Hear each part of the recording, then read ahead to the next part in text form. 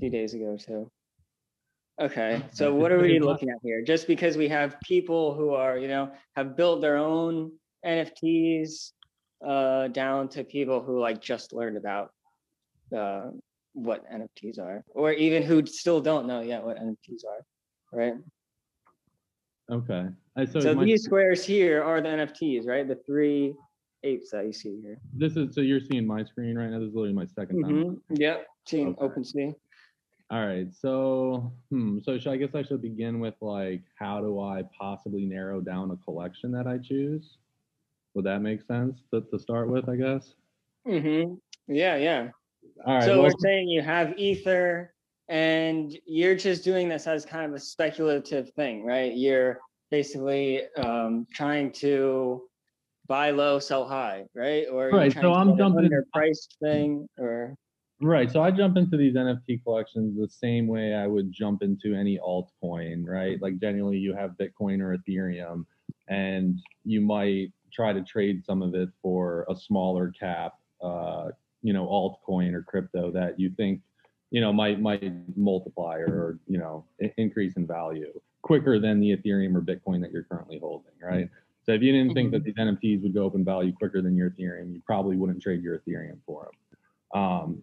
And obviously these have a very low supply, 5 or 10,000 is generally in a collection. So it's relatively very small compared to the supply of, say, an altcoin. So that's what kind of interests me in this, is that it's a fairly low supply compared to probably the amount of demand that it may have one day.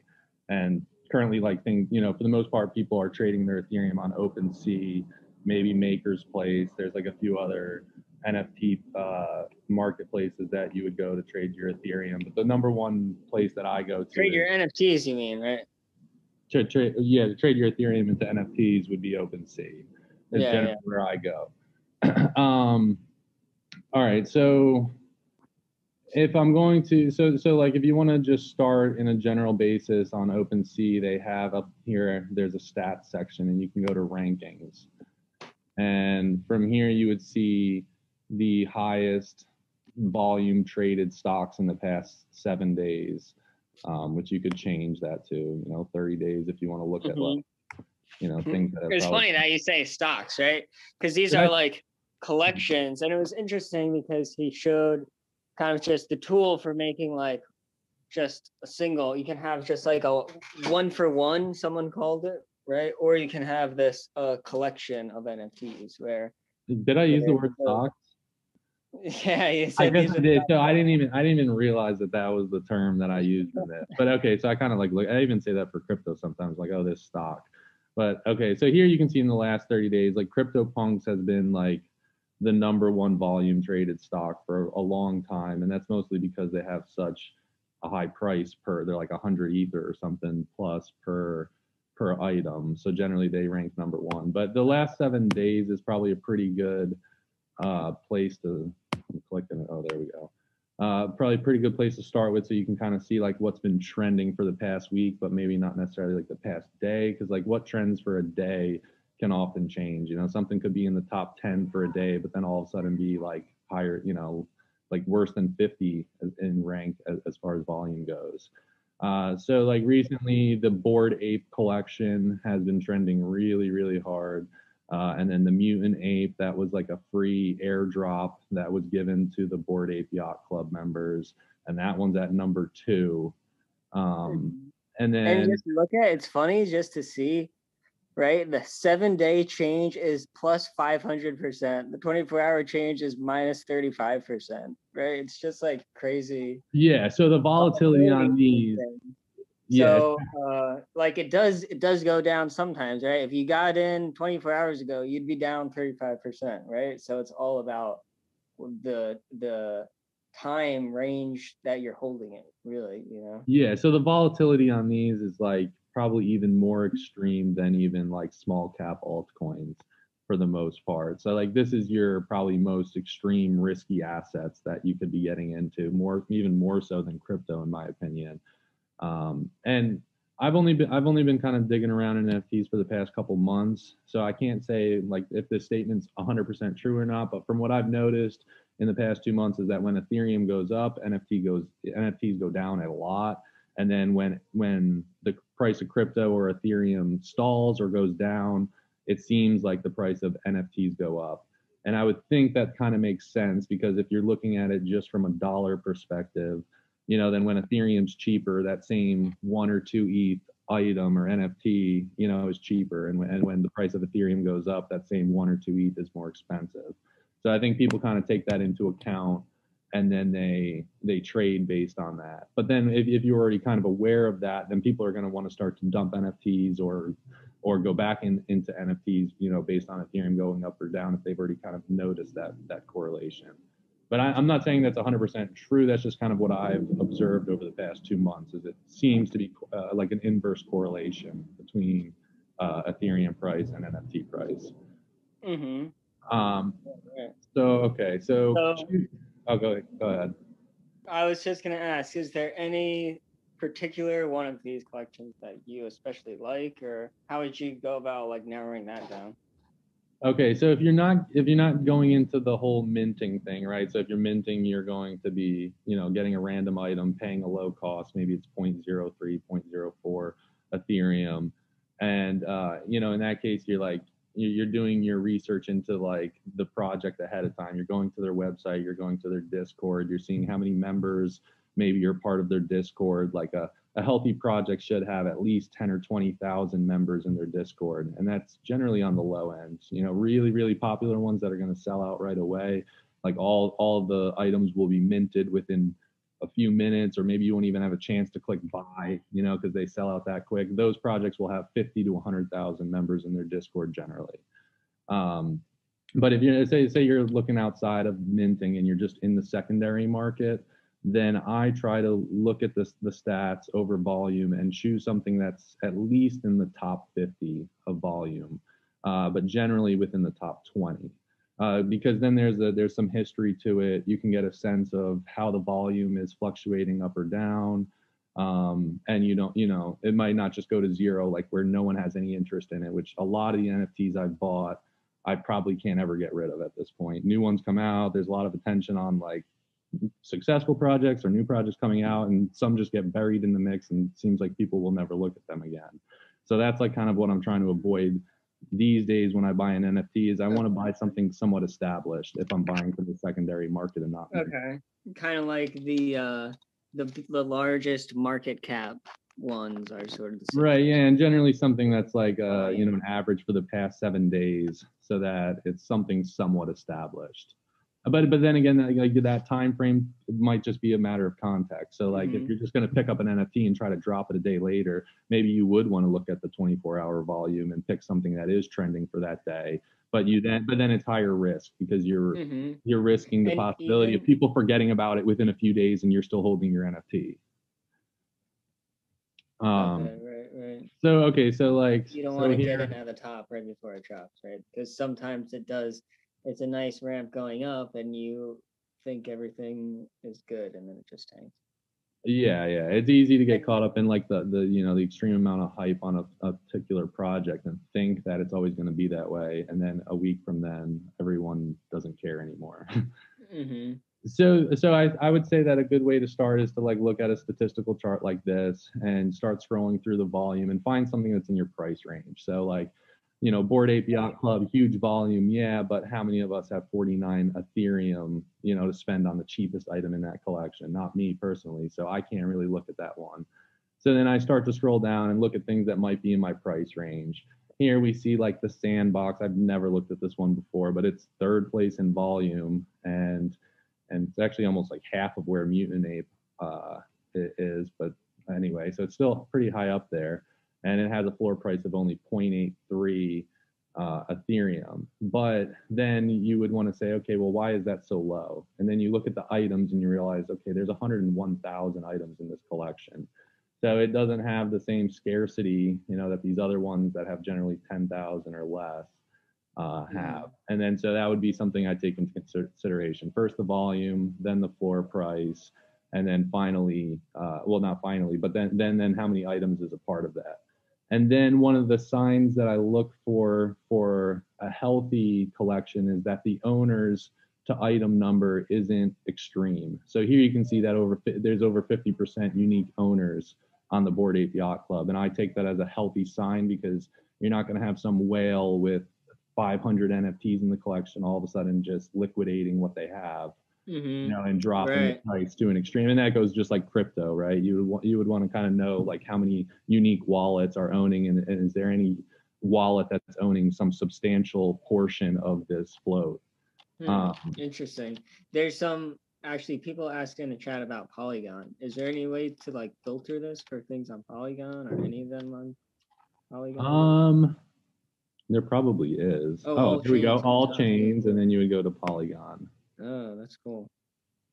Yeah, that was a good question. I've never actually like dug into this that much. I tend to go to Rarity. The volume's way lower, but it's interesting that I have this. Zed Run, right? That's is interesting that I thought Decentraland would be up here. That's part of a Polygon thing, I guess. Yeah. I thought that was under.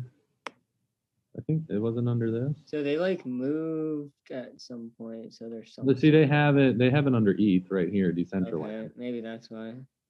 And there you can see the 97,000 items. All right, so where do I go from here?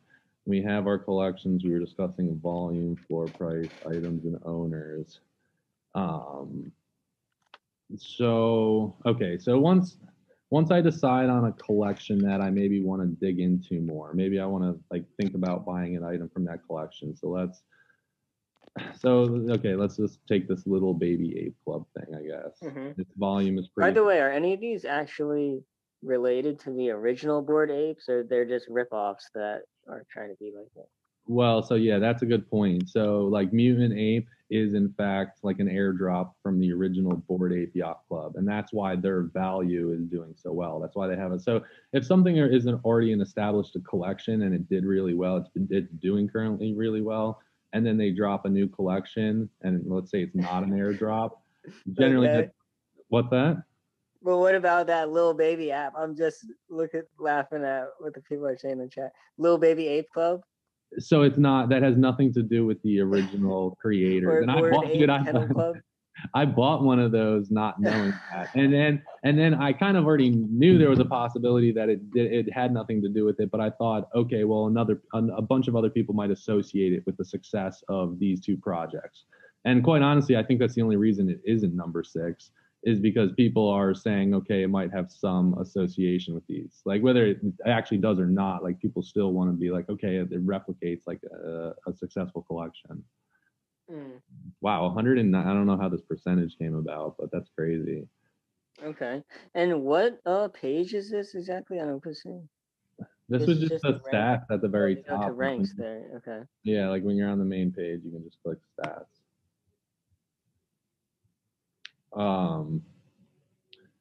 Okay, so what should cool. So should I start digging into like maybe how do I maybe one that you can pay maybe like 0.3, 0.5 ether for? Is there anywhere you could get something like?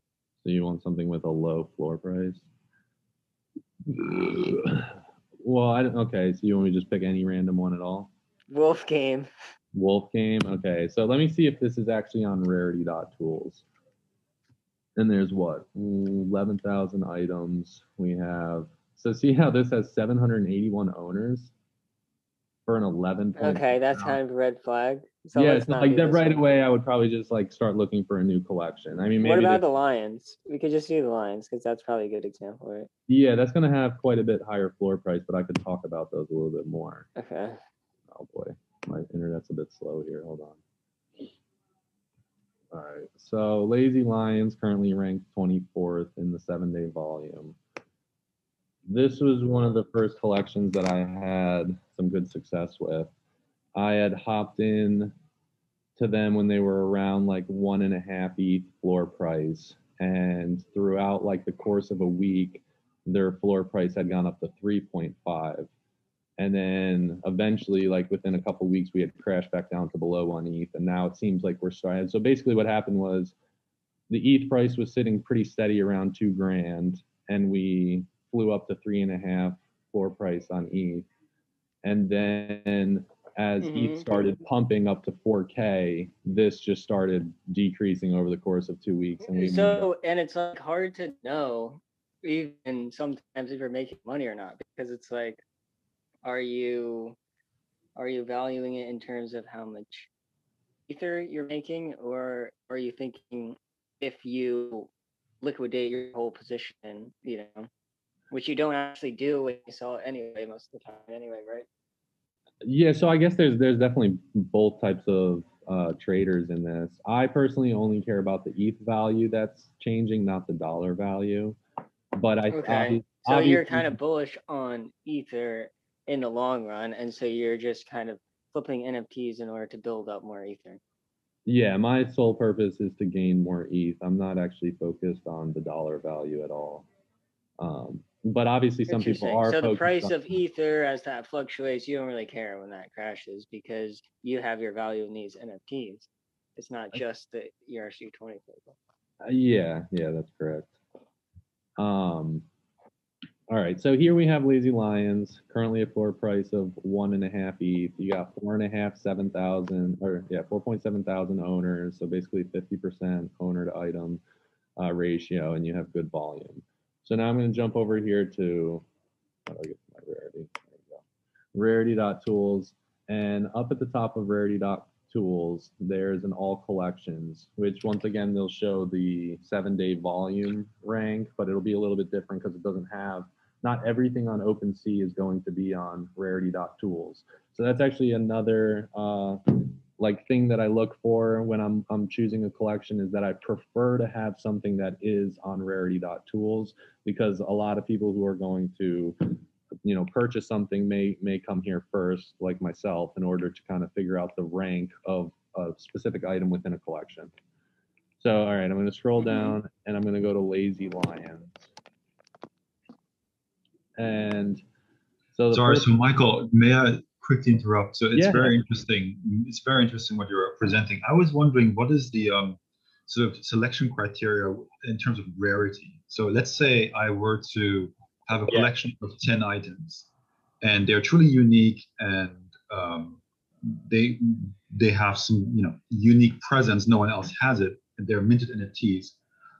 How is that valued? Because some of the items that we've seen now have a lot of items, either literally sort of like the Warhols of their time, who just kind of printed for everyone to have art. I feel like that's a little bit like that for some of the collections we've seen here today. What if you have a rare collection where you have, let's say, 10 limited items, and that's the end of that collection forever? Yes. So rarity is probably only going to be valued if the collection itself is valued as a whole. So if you could, there are people who are, they came from an art background, and they do release NFT collections where every item is a one of one. Right. And in that case, the whole collection might, all be worth, say, 1 ETH or 5 ETH or whatever it is.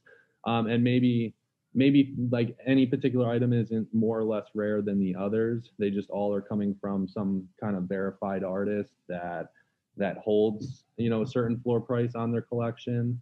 But I guess ultimately, the collection has to be respected itself in order for those rare items to be valued.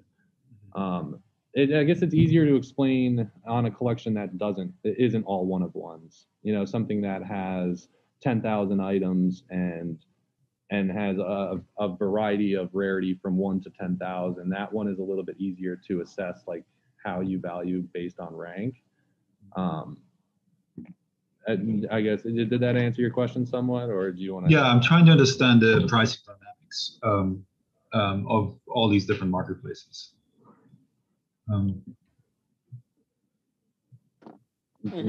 Go ahead. I think it might make sense to see how they add up the different things to get the rarity. Do you want me to go through this Rarity.tool things to kind of show the process? I like the Rarity.tools little display they have, yeah. Okay. So this, you can sort it, right? So if we just look at the cheapest line, maybe. Yeah. I guess I'll go through my process of how I'm assessing the price of each rank, and then if you have a question, just feel free to interrupt, jump in, and ask me. So first, like, so here we are on Lazy Lions, and I went over to this sort by. It automatically is on rarity, and I sort by price low to high. And here we see the floor price of 1.5 ETH, and you can see their actual rank value is up here in the top left corner, and their card number is here, but that's just their card number. The top here on rarity is going to be their actual rarity within the 10,000. So the first thing you could spot is, okay, is there something like completely under? Interesting. Okay, yeah, I actually wasn't really aware of that. So the lower number is like what number it was minted out of the 10,000. Right, and that has nothing. That's just its ID number. Like, it has nothing to do with rank. And so for the top number, the lower is better. Like number Yeah, one. the is lower. the Yeah, the low. rare. Obviously, 1 is your best, and some say this collection has 10,000, but there's, I believe, like 10 items that are considered a 1 of 1, and those are all ranked number 1. Mm. And then after that, then it starts with rank 11, 12, and on for things that actually had a randomized property creation. Which here, like down here, you can see your traits, like your background, how many items had this background or this background. 305 of them have a blue background, and it'll, so this is, you can somewhat see like how rare of a particular property is amongst that trait. Like here, you can see eyes, like 309 have 3D glasses and stuff. So you can kind of get a gist of how many of the items will have that particular property. Could I make a quick comment on rarity? Yeah. Mm-hmm. Yeah, I was just going to say that typically, at least for me, and I trade quite a lot of NFTs, but at least for me, like typically rarity really matters if I'm minting, and as you mentioned earlier, and I'm getting it for, typically under 0.1 ETH, whatever that might be. And then you're kind of randomly getting one of these items. And so you can look up and get very rare items. A friend of mine got a 1 of 1 doodle the other day and sold it, or a week or two ago, and was able to sell it for 80 ETH yesterday. So you can really, 80? yeah, 80 ETH for a doodle. Doodles. Doodles is the collection. And that's how do you don't mint it on OpenSea, right? It's like on their website. Yeah, most of these projects have their own website, and so you would mint off of their website. So yeah, he was able to just minted. I think he minted like 4 or 5, and was able to get like one of the, I think it's like a top 10 doodle, if not the rarest one, and sell it pretty high. But what I found, and I have some pretty rare NFTs as well, unless you have like a really, really rare one,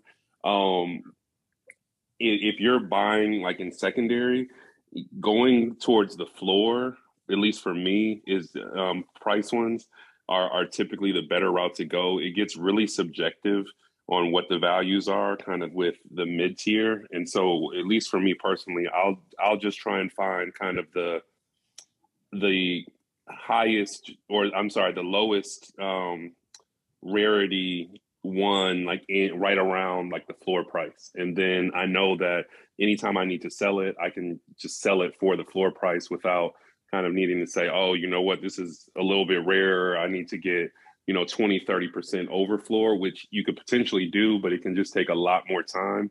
And with some of these projects, they're not quite as liquid with some of those like middle rarity ones. So just wanted to kind of throw that out there. Yeah, that's an absolute perfect point to make. I 100% agree with that. So like liquidity is the big issue in NFTs. And this is an issue that I ran into, is that I like digging around for something that's rare in a collection. And so I'll go on this rarity.tools site and I'll dig through a collection. And I might find something where maybe it's a rank of 100 or better. And so then, maybe that particular item I find is only priced at 1 ETH, and everything else that's under is better than a rank of 200 is maybe priced at a rank or priced at 2 ETH or more. So I'm like, okay, great. I'm getting this, thing at half the value of what other people are selling at. But then once I buy it, if the collection isn't doing that well, there is no buyer to buy that from me, even though it was an undervalued. I could still list it at 1.5 ETH and everyone else is 2 ETH or higher, but no one ends up buying it. So then I'm just stuck with a worthless 1 ETH, NFT. So like that's I guess when you're going to find a collection to begin with, like you need volume, you need liquidity, and then buying the floor price of things is going to, buying a really cheap item is going to be easier to resell later, because there's very few people who might want that 5 or 6 ETH rare item in a collection compared to the amount of people that are willing to buy something at the floor. So yeah, liquidity is key, because if you can't get rid of it, then it doesn't really matter how cheap you got it. Yeah. So okay. So here we have like Lazy Lions. These are all the cheapest ones that are starting out, and you could like start to look. Okay, is there anything that's like much underpriced compared to the thing next to it? But you can see that this is pretty close. 1.53, 1.55, 1.6. It's a pretty thin floor actually, up to 1.7. It's only about 15 NFTs before we would be at 1.7, assuming that other people aren't going to start listing in. Obviously, like, so if the collection is selling quicker than people are listing, then that's how you get the floor to rise. And if the floor kind of sits still and no one buys this one, then maybe someone else layers underneath and so forth. So you're kind of, maybe that three, I was just gonna say, like, if you look around and see, like, are there any especially rare ones within this floor, right? Like, I guess that 3127, the guy with the bunny ears. Yeah, right? so that would be the rarest one out of these top 12. Right. So I was just going to get into that. So like, so say there's no major discrepancy between the pricing on the floor, then you could start to look at the rank and say, well, okay, of the ones that are between 1.5 to 1.7 ETH, which is the lowest I have here in rank. And so one way you can actually do that is you can say, okay, like you take a scroll through and you're like, okay, it takes, about this many to get to 1.85 ETH. So this first page goes to 1.85. So if you put in under price, a max price of 1.8 ETH and hit apply, and then go over here to the sort by and change it to rarity. Now it's going to show you the most rare item you could get for 1.8 ETH. And then you can see that this 1984 one is pretty significantly under the rest. Like there's nothing even in the 2000 rank here. It jumps to 3000 rank and then goes from there. So like this one might be a somewhat undervalued NFT given its rank and its price. Generally, I don't do it that way though. Generally, I go by rank. I do the sort by lowest to high. And then maybe, so this one has a collection size of 10,000. So maybe I want to see what the top 10% are going for. And so I'll take note of the floor price at 1.5, and then I'll hit apply, and then I see kind of, what are the ones that are ranked 1,000 or better going for. So they're going for 2.2 and up. And from here, then I look for another discrepancy. If this first one was ranked or priced at 2 ETH, and then the next thing was 2.5 ETH, I might actually consider buying that first one just because there's a half ETH gap there. I could even try to reprice it the same day for 2.3 ETH because I'm still the cheapest. And maybe if it's, even cheaper than the next. So this one's ranked 969. So this, say these were priced at 2 and 2.5 ETH, this 735 could probably be repriced at 2.3, and it's still more rare than the next cheapest one, and it's priced less than that. So that might be like a quick flip. And that's kind of how I look for it. But then I'll start narrowing it down more. I'll be like, okay, let's see what the top 500 prices are. And you can see that like this is a pretty thin floor. After 413 and 415 are gone, you're up to 3 ETH. So then that might be, an opportunity to buy one of the cheapest ones of that rank and then reprice it to something, a little bit higher, but still less than what the others are going for. I mean, generally a perfect situation is where you have the first one, that whatever's the cheapest one in a particular rank range it's the cheapest one where there's a discrepancy, and then it's also still a lower rank than the next priced up one. So that would be like a pretty good scenario where you have a discrepancy and it's a lower rank or a better rank, however you want to say it.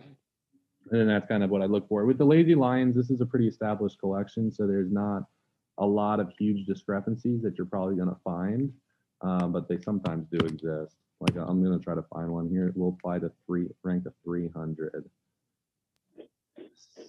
Still Can I not. ask you a quick question? Yeah, go ahead. Is there any way, like how you have a rarity tool, is there any way to sort by what the smart contracts do? I'm not sure I understand the question. Do you understand that, James? So yeah. smart contracts are essentially features that are added into the NFTs, correct? The smart contract has added features into the contract. Well, kind of. I mean, you need a smart contract just to create NFTs that do nothing, in a sense, you know.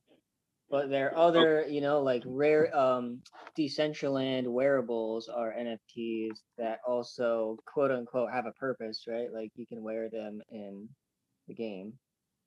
Oh, So, right. So yeah, I'm once not you sure if that's what you meant.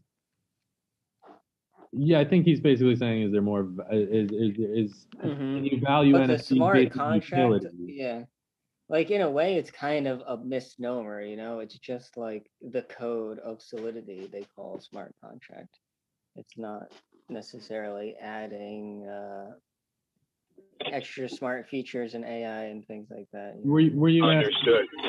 Were you asking about like assessing value based on utility of the NFT? Was that kind of the gist of the question? Also, yes, but I think a better question I should reframe it as would, could you explain smart contracts and their possibilities in an NFT? I mean, because I heard multiple uses for them, as from basically getting them started to offering some kind of in real life offering, right? You're hearing people getting into concerts or parties using their NFTs or having exclusive rights to things in the real world. Could you all explain on all the possibilities that you're aware of smart contracts and how they work, so I can maybe understand that a little better? I think that would be a better question. Yeah, so that would go back to probably like assessing the collection as a whole. And assessing the collection is going to be a lot to do with going to their website. Like, number one, they should have a website, that like a dedicated website to their collection. And like if you jump to the Lazy Lions website, they do have a little kind of like paywall type of things where like if you have a Lazy Lion, then you can access this special page. You know, right. So right now, I would say that like NFTs, like they're supposed to be, the contract is supposed to have utility. That's kind of like the whole point of it. But right now, they're kind of like trying really hard to make up reasons why you should own the NFT. Like it's kind of like oh yeah, it's not because like real that everyone utility. makes fun of it, that it's just a worthless image in the cloud. But then you add all these extra perks on it, and it's like, oh, suddenly this is like not totally worth it. Right, they're trying to present themselves as more than just a JPEG. And so like if any collection has any utility at all, then it could be a reason to buy that NFT versus another collection. So most of them are trying to promise some sort of metaverse or some sort of future game that you will then have a character or avatar that plays within that thing. And then like, so Bored Ape Yacht Club, like they literally have parties in New York and like wherever, you know, like for their members. So yeah, that would all go into trying to assess about the value of a particular collection. And so where you would figure out like what that NFT will mean for the future would be their roadmap. So once you go to their website, you'll see, you know, kind of a timeline of what they plan to accomplish and maybe how they plan to accomplish it. And that would be, I guess, something that you dig into when you're first trying to figure out what collection to be a part of. You hear about something, you can go to its website, read over their roadmap. What do they have planned in store for this collection? And would that be a reason that people might get interested and start buying into that particular collection? And also like games, right? Like NFTs are awesome for games. So like Zed Run, for example, the horses are NFTs, and then in the game you can race your horses against other people. You know, you can breed your horses and make baby ones, right? Or in Decentraland, you can own wait. land. Pause real quick. Can you expand on that one more time? Say that again. Yeah. Here, I'll post the, or you could just go if you could real quick, Mike, in a new browser maybe. What do you want me to go to? Z.run is the URL. Okay. And this is a game, right? It's just in the browser here. And so there's racing, breeding, a marketplace, and the horses themselves are NFTs. So you can buy and sell your horses. just like you would buy and sell horses in real life, right? And Wow. yeah, I it's would awesome. definitely suggest joining the Discord of any collection that you are thinking about being a part of, because you'll get a real quick sense of what the community is like. If like there's a lot of Discords where people are just nonstop arguing in the chat over what the direction is supposed to be, why is the floor price dropping, like what, or it'll just be like technical errors. Maybe it was supposed to be minted on a particular day and they had some technical issues and they're like, oh, we'll do it a week from today and so forth. So you'll get kind of like all the insider information of what problems are happening or what kind of issues they're dealing with, how positive or negative is the community. So like Discord is a wealth of information when it comes to kind of sensing like the energy of a collection and how much hype or whatever is going into it. And that's kind of, I found, one of the best ways to kind of figure out if it's something that people are going to like or it's something that's kind of going to die off with 99% of the other collections out there. Because we are getting to a point, it's almost like how like altcoins became super hot at one point. Everyone wanted to be a part of every altcoin that came out, and now people are kind of cautious because they realize like over 90% of those projects like never get talked about again after a couple of weeks. So NFTs kind of has a similar trend to it seems. Yeah, but this Thank you one for is just answering so my awesome. questions. Look, these are actual horses racing right now, right? This is a race happening, and people own the horses, and then the top 3 get paid out, and yeah. Have it's you really have cool. you started to do And this at all, James? Like, have you bought any horses and raced them? yeah. I So mean, how- I honestly haven't been racing them that much. I bought them more for like breeding and just kind of holding as like speculation that the game will get more popular. I also really like that it's on Polygon, right? The NFTs are on Polygon, and the like entering into a race, you use Polygon Ether, so you pay almost no gas other than the transfer to move it into your layer 2. So when they race, is the winner chosen by the stats of each horse, or is it randomized, or how do they determine like? Yeah. So there's a like a Z number. I'm trying to think. If you go to like maybe if you scroll up there. And then do what? You want me to switch this over to your screen? Yeah, I could. Well, Or maybe you do it. I don't even know how to use Zoom.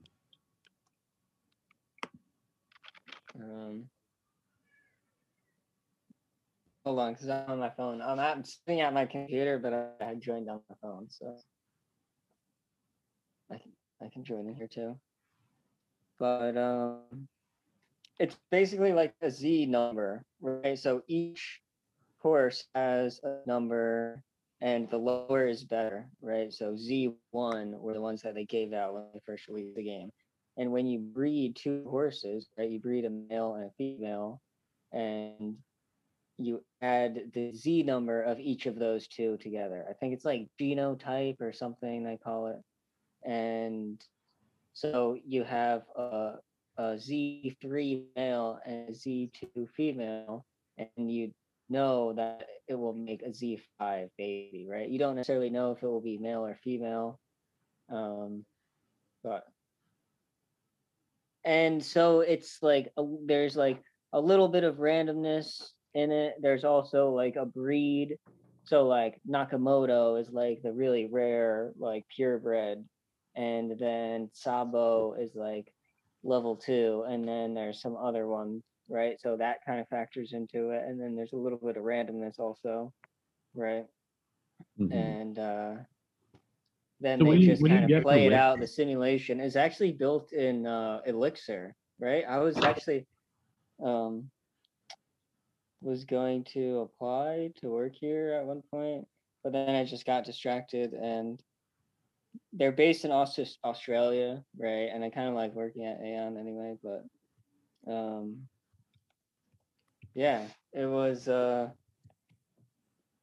pretty cool.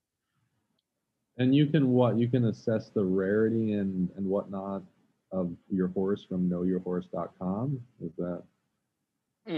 So Have you you can even used it? see I've it on never used this OpenSea. website before, but I just heard about it. So Whoa, I haven't seen it look like this before. maybe I'm not on the right one. I literally just typed in knowyourhorse.com, but maybe it's different than that one. I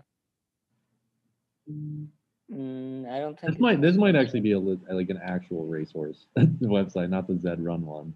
Type Okay. into Google, just Google Know Your Horse. It might be Know Your Horses, plural. Know Your Horse, Zed Run. Yeah, it's horses. Knowyourhorses.com. Okay. And so this is basically like rarity.tools for Zed Run, from what I understand. I've never been to this website before, but I just heard about it yesterday. There's also I'm forgetting it right now. Do any of you guys remember McKay or Ken? So if you win a race, what is the reward? Right. Do they pay out ether or? Yeah. It They pay out shows wrapped ETH. if you go into racing, you can see the different races. And then what? Standings, results, events? We'll just go to events and see like the ones that you could enter into. I mean, this is kind of cool. Of... It's literally like a parallel to, real life, as in that, like, you could buy a horse, one with really good stats, to both make money from racing, but also because you could resell it for more later. So this one has dual utility. So the thing is, though, like, it's tough because they kind of take like a rake, right? So even if you just assume that it's like totally random, and you have like a 1 in 12 chance of winning each prize, it's kind of negative expected value, right? Because they pay out less than they take in all of the... Where does the ETH come from? Each person is putting up a certain amount of ETH to participate? Yeah, you have to pay. I mean, these are all free races. If you click on that like class 5 button. And that's why it says prize pool not available. These are just fun races, I guess. I don't know why none of these have prizes. Click on like class 4 at the top. See those little bubbles? Oh, okay, class 4. Okay, so see some of these that have a prize pool have an entry fee also. Now, how does that work with if you pay your entry fee? Is there a gas fee involved with that, or do you like transfer a certain amount over to an account? A little bit less than they take in the entry fee. Which I always thought it would be cool if they had like, what I think McKay was saying, it should be sponsored by like Woodford Reserve or something, right? And then they put in an extra $50 or $20 or whatever into the pot. Oh, that's a good, like, advertisers, would fund the prize pool, even if it's a small amount, like $5, $10 on each one. That would be a good way to like use this platform for advertising. Yeah, but it does look like really clean right now. It's just the table, like entry fee, prize pool, take it or leave it. That's it. Yeah, I haven't. And there were actually some races. I don't know what's the deal with that, but there were like free races with a $3 prize pool. So you could just enter your horse, and it also just builds up that horse's stats. So if it gets in first, you're also getting that first place on your stats for other people to see. Oh, okay. So that would be the incentive to like do free races, is that you're increasing your stats. And it's like somewhat just luck. So especially if you buy a really cheap horse that just has like one last place finish and that's it. It's like you might as well just roll the dice and try to get something more than that stats, right? Yeah. Like if you got first place in one race, now it's a totally different horse in a way from the potential buyer's perspective, Interesting. This almost seems like something that like people who play like fantasy football or like those type of things would be into, because it's like so stat related. I heard we have a Bored Ape holder in this chat. Is that person here? No. I have 2. You have two of them. So when did you get yours? How Right. long ago?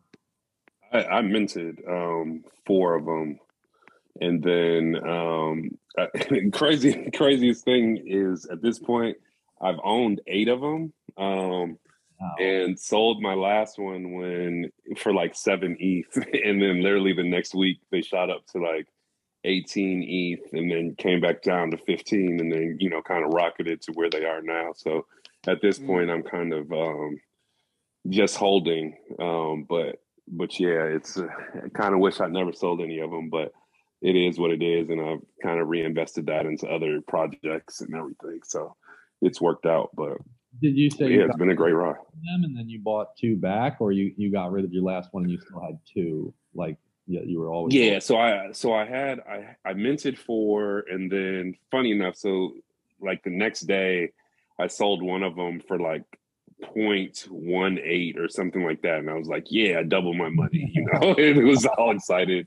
And then I held the other 3, and then I actually bought the 2 I have now for half an Ethereum each, and then I've since bought like another 1 or 2, and then sold off the other 3 that I minted. And so yeah, the last one I sold was the third ape that I had 3 at that point. So yeah, down to 2 right now, and don't see myself selling anytime soon at this point. Yeah, I feel like they're always worth holding at least one, because it's like, I swear those Bored Apes are like Bitcoin for the NFT, or maybe Ethereum. I guess pick whatever the Cyberpunks or whatever that top one was, is like Bitcoin, and I feel like Bored Ape Yacht Club is the Ethereum of the NFT world.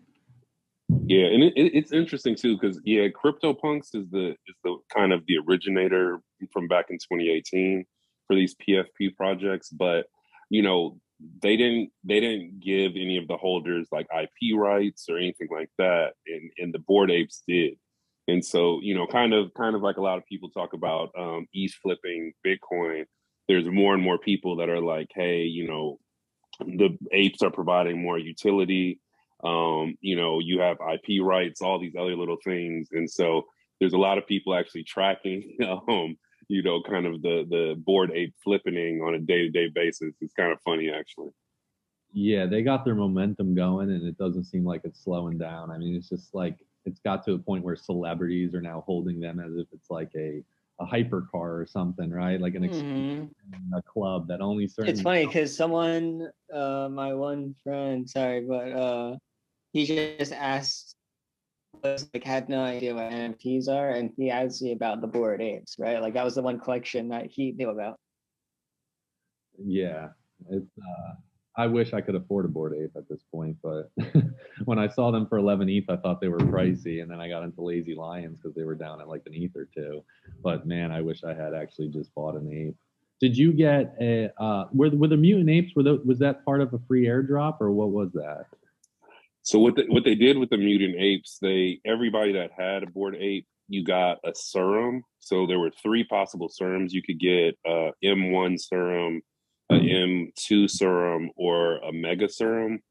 And so I think with that, there was like 8 total mega serums, around 7,500 M1 serums, and about 2,500 M2 serums. So that was like 10,000, covering the same amount of Bored Apes that they had. And then on top of that, they sold another 10,000 just mutants that were already mutated on a Dutch auction, starting from I think like 3 ETH, and I think they all sold out by the time it hit like 2.5 or a little bit above that. And so with the serums, you can actually, if you have a Bored Ape, use the serum on your Bored Ape, and then you'll get either an M1 mutant, an M2 mutant, or a mega mutant. So like right now, the M1, I think the mutants, last time I looked, like the floor on them was around like, I think 6.5 or 7 ETH, and then the M2s was like,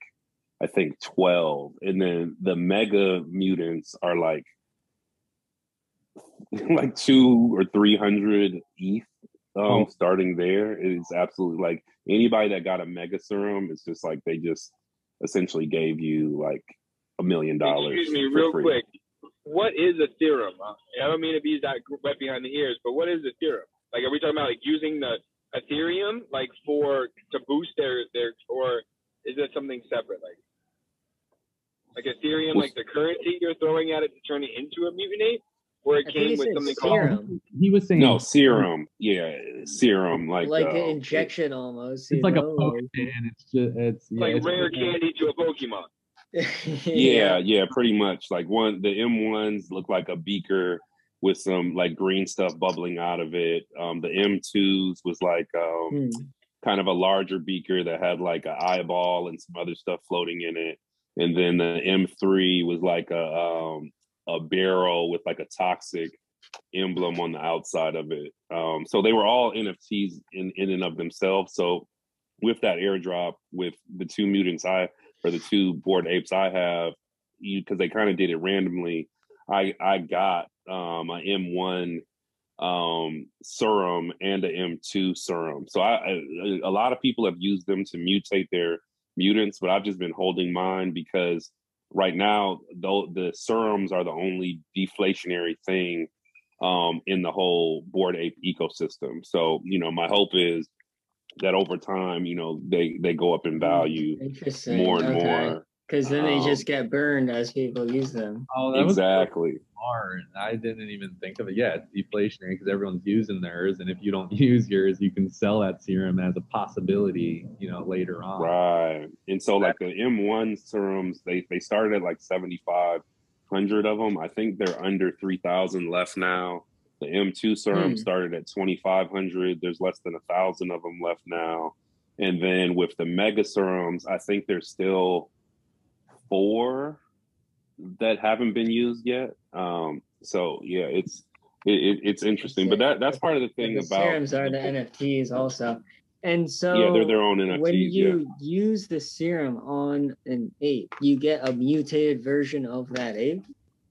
Yeah, so what they did was essentially, which when we talk about utility, they kind of really took their project to another level. So, the Bored Apes initially were a generative project where, they had all of these individual generative traits, whether it's hats, different eyes, different mouths, different clothes, different fur, all of this stuff. And so essentially they just made mutated versions like M1 and M2 mutated versions of all of the traits.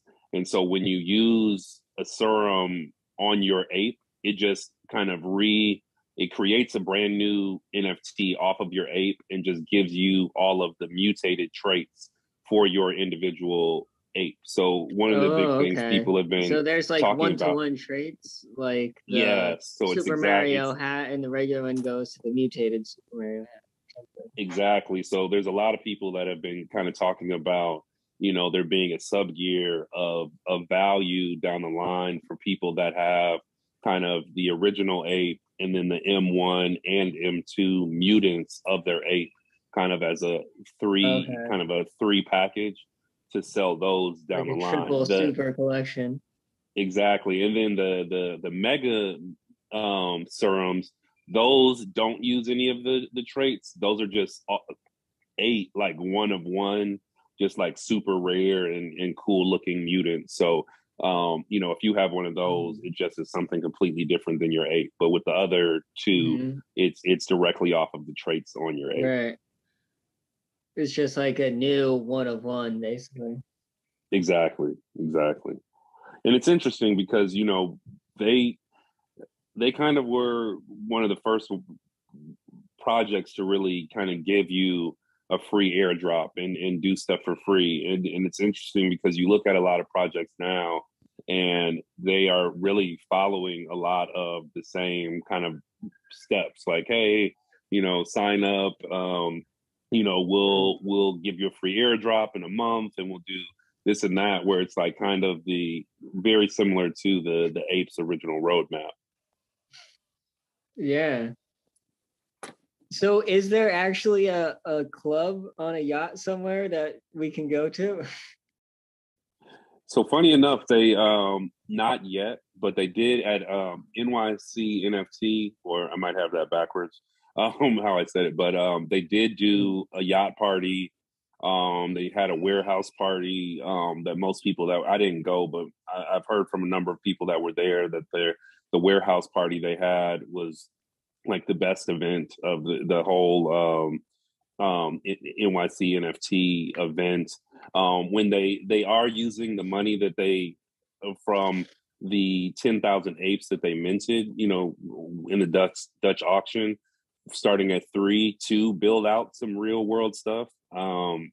Like I think they're building out a club actually in Miami and some other places. And they're that's also actually really interesting, right? Sorry, cut you off there. Go ahead. Oh, no problem. Yeah. But just like the real life thing, right? Like everyone talks about it. Oh yeah, tickets to actual real life events, right? And like Madison Square Garden could accept NFTs, you know, as tickets. But I don't think anyone's really done it well yet. You know, there's still that weird thing of like, what if I sell my NFT and don't send you? I mean, with a ticket, I guess it's all kind of virtual, and that's why video game items, it works because that's all happening through like, you know, HTTP requests and things. Well, the good thing is with NFTs in the marketplaces is they're really just reliant on the smart contract. So, you know, they're pretty much trustless in the marketplace. So it's like if I post one of my apes on OpenSea, for example, it's verifying that it is an official ape when I post it, you know. And so then when somebody comes along and just buys it, they're just completing the smart contract. That NFT just pops up in their wallet, the ETH's in my wallet, and you know it's pretty much done. So you know, I think things like tickets are going to be really cool. I mean, Ticketmaster and Live Nation have already announced that they're going heavy into NFTs for, you know, their concerts and sporting events in 2022. The NFL announced that they're starting to do some NFT tickets actually this season. I saw something yesterday where cool. So you kind of just get like MetaMask or Coinbase or something on your phone, and then you can just scan it at the door. You know, I think so. It's interesting because I kind of see NFTs in two paths right now. You definitely have the Ethereum kind of MetaMask, and I personally feel like, you know, Ethereum is going to continue to be the core of NFTs, but I've seen a lot of kind of one-off companies like CNN has been coming out with their own NFTs. They're actually on the Flow blockchain, and they kind of use a completely different wallet that's in some ways easier because it's, you know, it's not as, I would say, they want more information. So they want like an actual, you have to sign in with an actual like email address.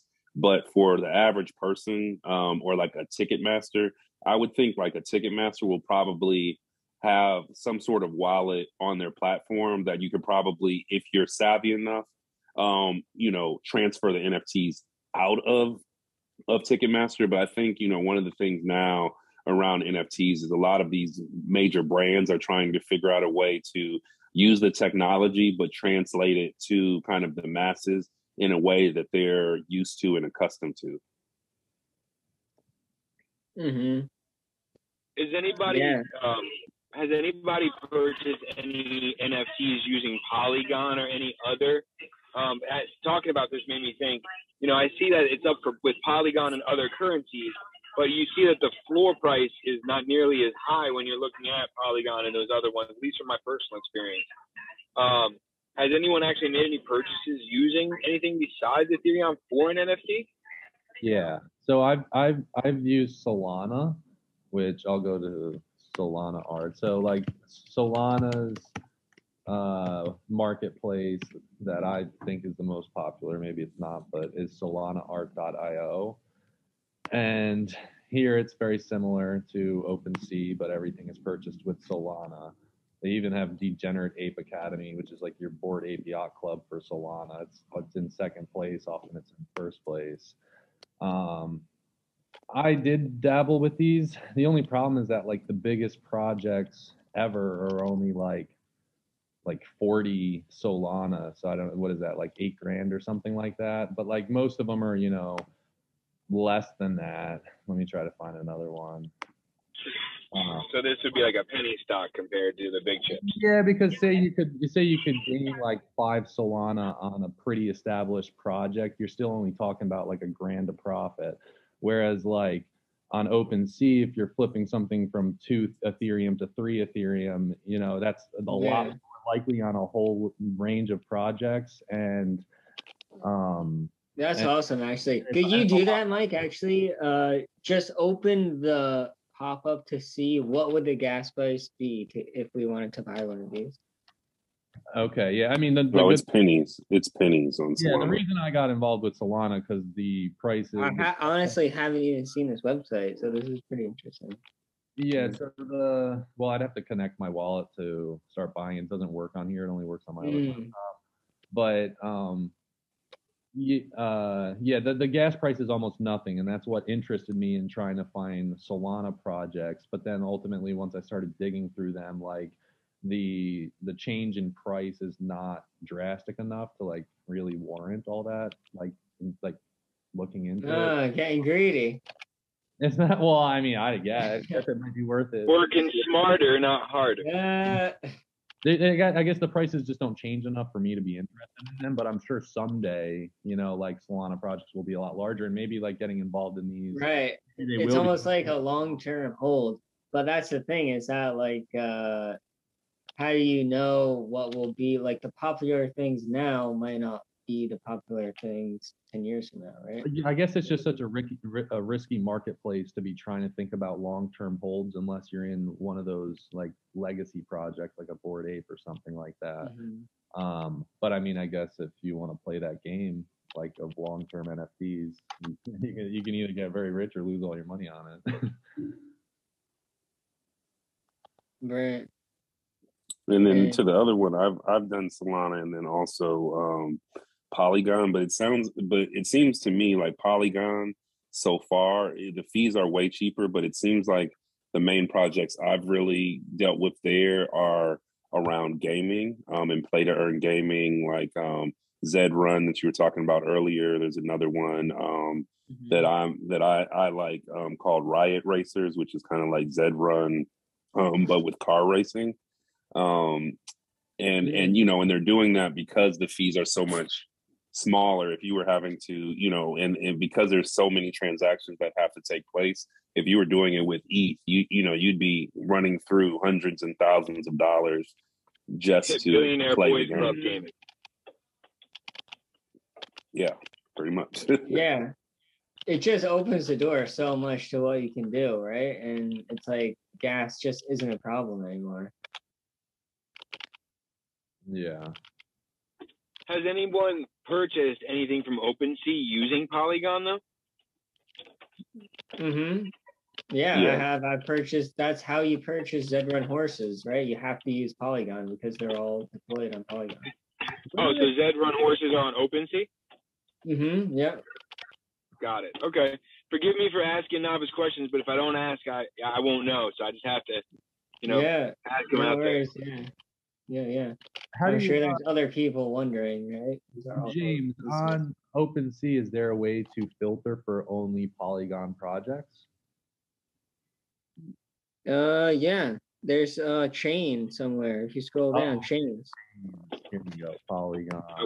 Yeah, that's a good point. Can you check and see what the ceiling is on the Polygon? Oh, I think I need to not be a major boss. So, okay, what was that question? So I said that's a great point. If you can sort it, you'd be able to see what the ceiling is essentially on the Polygon. Yeah, I'm not James, I don't know if you want to switch over your screen and sift through, or you can instruct me on how to do it. But how would you just click Explore? Okay. And then you could click like all NFTs or whatever, and then now click chains on the left hand side. You were just in Lazy Lion before. That's like right. Like Polygon. And then you can do sort by.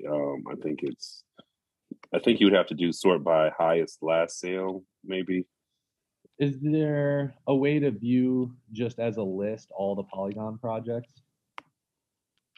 Like right now, it's all Polygon items, but is there a way to go to Like, Possibly through the ranking stats. yeah, the I haven't rankings that done we that. were on before. oh, okay, stats, rankings. Oh, Right, and then we could it would sort filter that by for- polygon. okay, this Oh, is there good. you go. There we go. And then you would look at polygons chain. So, okay, that's perfect. Yeah. So you want to save on gas fees. You still want to be on OpenSea. That would be how you would start to sift through polygon volume.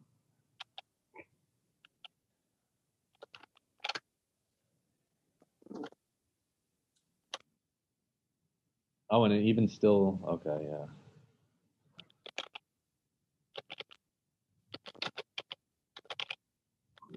So I have a cool thing to talk about, right? We were saying that, right?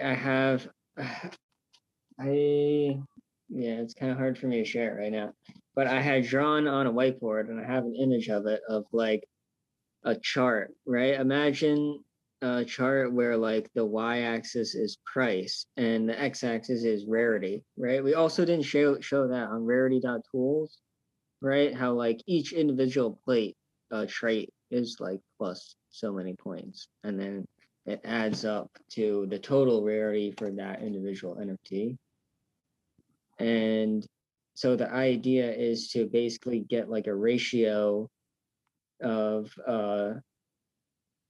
the overall rarity for that NFT divided by the current price, and that kind of gives you like rarity per dollars, so for every dollar that you're spending, you want to get the most rarity that you can. And to have some kind of script or something that either goes through rarity.tools or gets the data somehow and just crunches the numbers and like calculates that for every NFT in the collection, what every, I guess, one that's listed at a price, right? What's the price? What's the rarity? And it will just find the maximum rarity per dollar that you can spend. And the idea is that like those are somewhat undervalued, like you're kind of assuming that generally the more rare something is, the more it should sell for, like the value relative to everything else, in the collection. And so you can find them that are underpriced and put them at a quote unquote fair price and then probably sell them, or put them at a higher price and then make a little more profit. Or if you want to price them to sell quickly, right, you can put them at one that's still below your line of fair priceness, but still above whatever you're paying for it. So that was a cool thing, right? I'm a coder, so I'm always looking to code things. So if anyone wants to try to build that with me, I was just thinking it would be a cool thing. Yeah, that would basically be like a shortcut to what you kind of have to do manually. Like automating what you're doing there, yeah, manually. Right. So like when I go to rarity.tools, I'm looking for that underpriced NFT within a certain range of rarity. And so if you had a chart with dots, that's showing rank versus price, then you could spot that dot that's, sitting lower on the chart for where it's placed for rank. Another tool that I use is that I click on the volume traded box for a collection, and then I'll look at the volume and the average price to kind of see if it's in an uptrend. So like Bored Ape is pretty steady, but you can see that it has certain like peaks and whatnot. But right now you can see that. Oh, that's interesting. Wait, sorry, how did you get to this chart? So just like as soon as I clicked on the collection name, you got your 4 boxes here where it's showing items, owners, floor price, and volume traded. I click on the volume traded box. Oh, but then you're in activity, right? Not items. Or I guess you could also just click activity, and then you can kind of see that the Bored Apes were pretty steady here below this line of 50 ETH, and now we've started to kind of break out of that and start to trend up. It's interesting, the big spikes there, do you know what? And then to look at the number of sales is important too. Like you can see that these are averaging like 60 to 100 sales a day. sometimes, like you can see here, it really was dying off kind of as the Ethereum price was really doing well. But then as soon as Ethereum started going down, we see this spike in volume and in price and in number sales. So like to me, that's something Okay, right. So this is the price in terms of Ether, right? yeah, like so if I saw this chart just kind of, dwindling away down to the bottom right corner, but I was still interested in that collection, I'd be waiting for that volume to kind of start turning up and going up, because then I know that there's both volume and obviously with volume and demand comes the increase in price.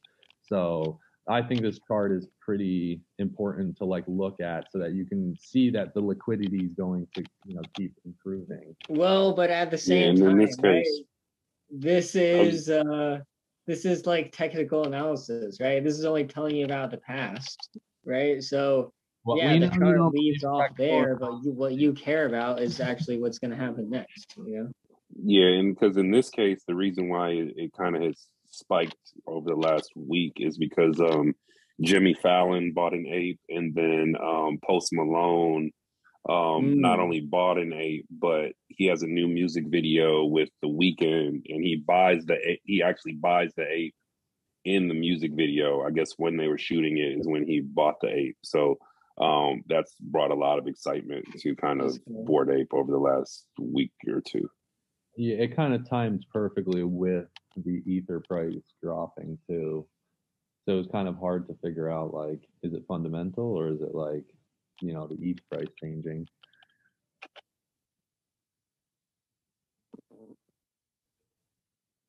What, you think they dropped it so that Post Malone could get a cheap Bored Ape?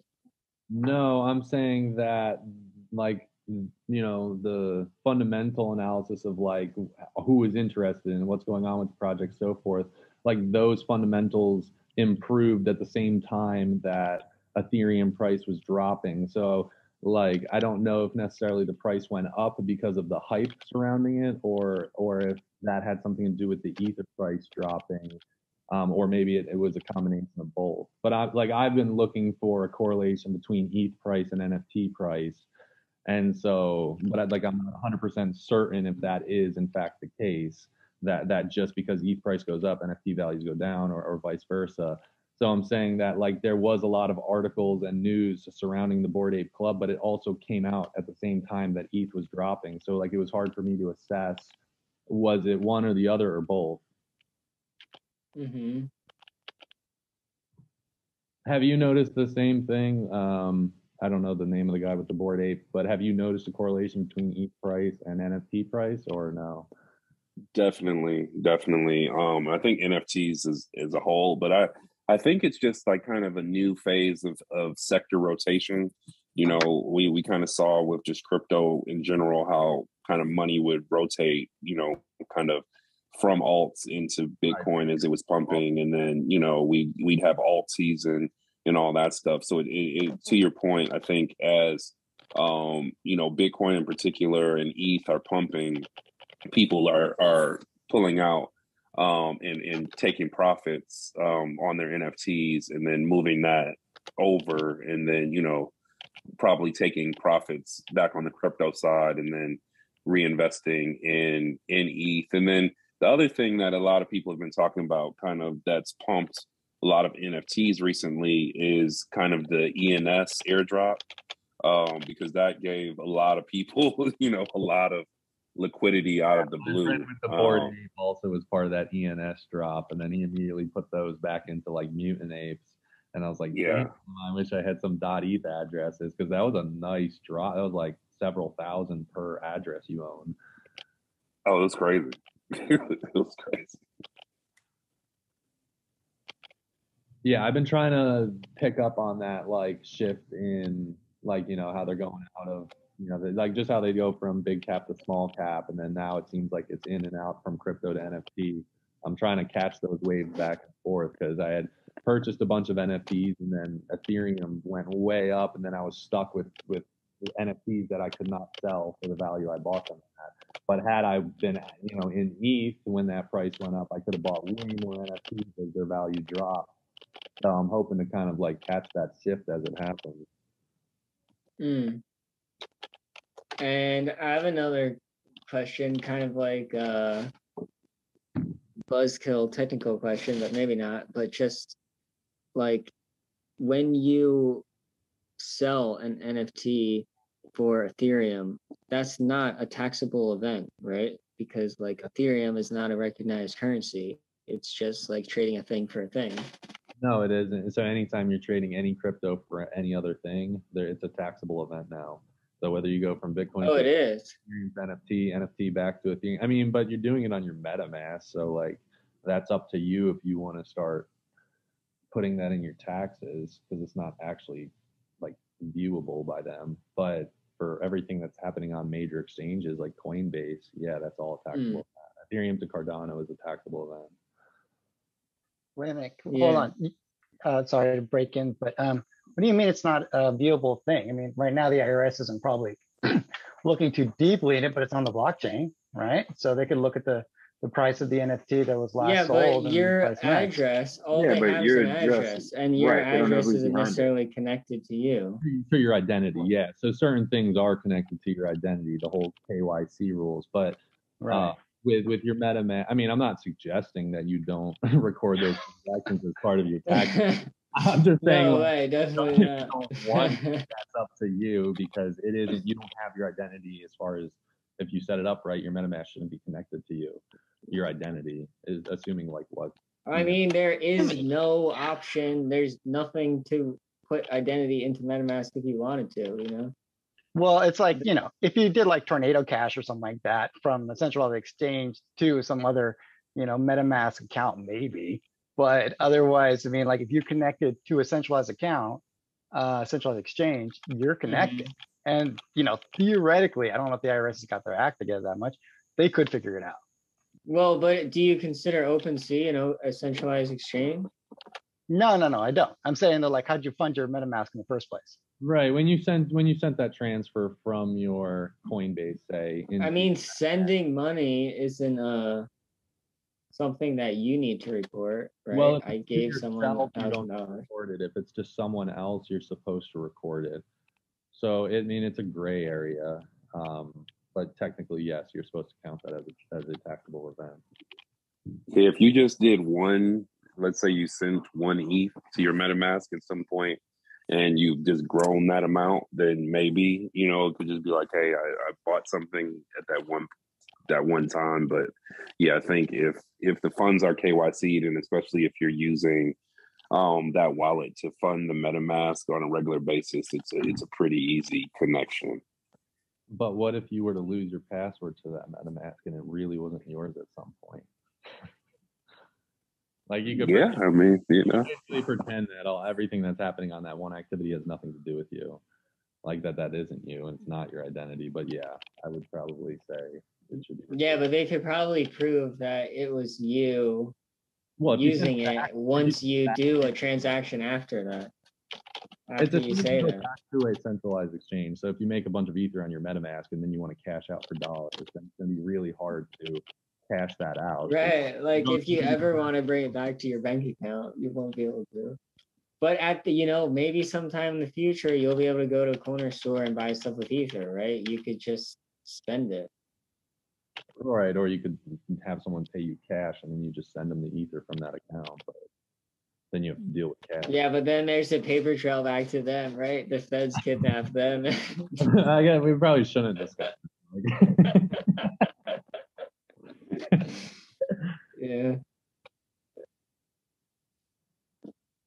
It's crazy though that it didn't used to be that way. Like you could do all the trades you want in crypto, and it wasn't until you went back to the US dollar that it was a taxable event. Yeah. It actually makes a huge difference because like if you got to pay your taxes on all that crypto, you may need to sell crypto just to pay it, and now you can't like keep appreciating your crypto.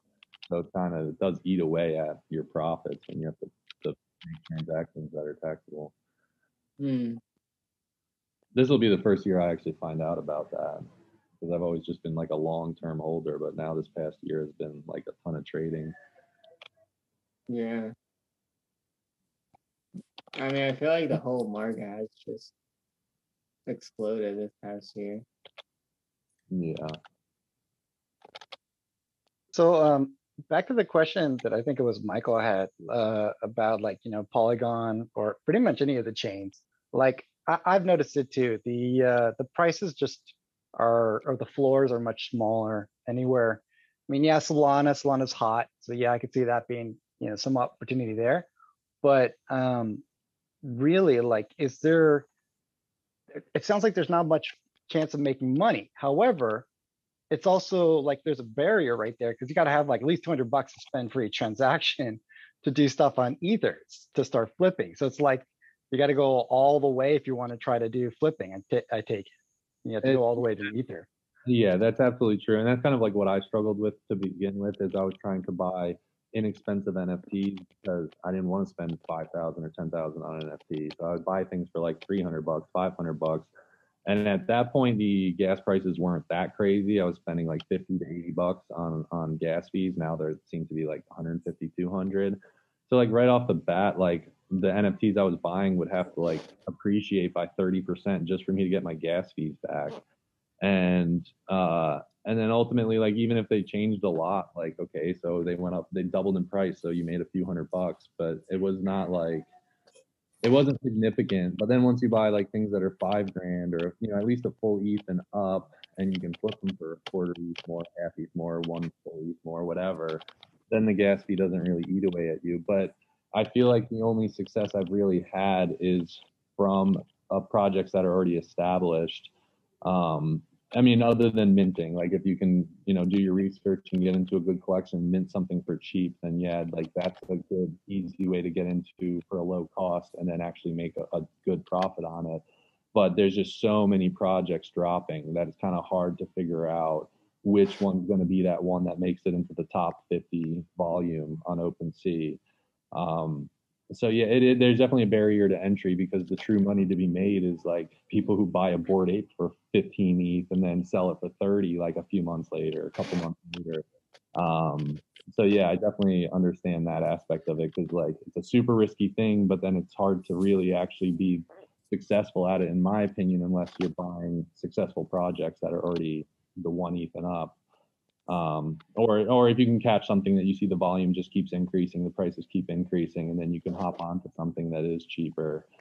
But there's a barrier to entry, I think, for this for sure.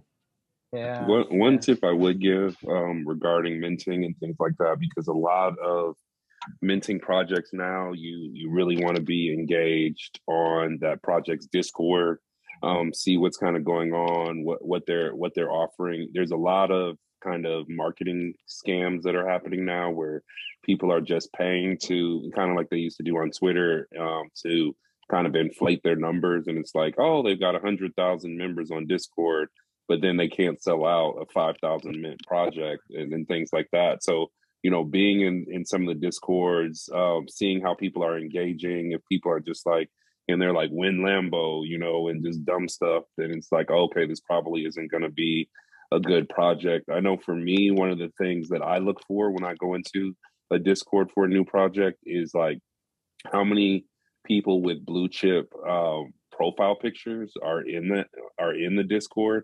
If I go into a new project and I'm seeing a number of apes in there and I'm seeing, some crypto punks or some Kongs or cool cats or gutter cats or, some of these, or even like some of the newer like creatures or doodles, it just kind of gives me a better feeling like, okay, there's some people that have been around for a while that are excited about this too. And that's been really helpful for me when it comes to minting, especially if you're able to get in early enough to get whitelisted, because then you typically have 24 to 48 hours to mint before the public mint. So you can wait until gas is really low to do it. And so for me at least, I kind of have a two-prong approach.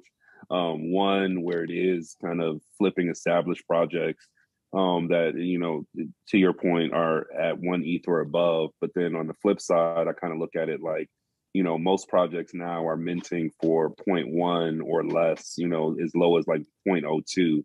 So, I could take 1 ETH and essentially, mint in 10 to 20 or more projects with that. And so, while a lot of those may end up being kind of losers or not doing much, if I get like one or two mints that end up being, worth, half an ETH or one ETH or more, then it makes it more than worth it on the flip side too. That's a good idea. Yeah, I like that. The other thing I like Jim's idea of finding out the ratio of Hey, sorry guys, I'm sorry. I just wanted to know if somebody could answer the chat. I just want to know if the recordings is gonna be made available to us. Yeah, for sure. We'll have the All right, cool. All right, have a good night then. Thanks. Yeah, for sure. Thanks for coming. Yeah, so what I was saying was I like Jim's idea of figuring out the rarity versus the price, getting that ideal ratio, and automating that discovery. And if you could automate the purchase of it too, or even if it didn't happen to be automated, then you could just have some kind of index or ETF or something like that, or a DAO that just all they do is just get that sweet spot of rarity to price of the top 10 collection, or whatever a sensible number is, and then people would just own a percentage of that, a fraction of that. I don't have the skills to do it, but that would be awesome. An NFT ETF. You got it, exactly. And I like that methodology of using that ratio, because that way you don't have to be worrying about oh, did it just pop because ETH is high or low, or was just some interesting thing here or there. You're still gonna get screwed sometimes, just because they're saying, right, you buy something and you list it for a fair price. There's still gonna be some time before someone buys it, and anything can happen in that time.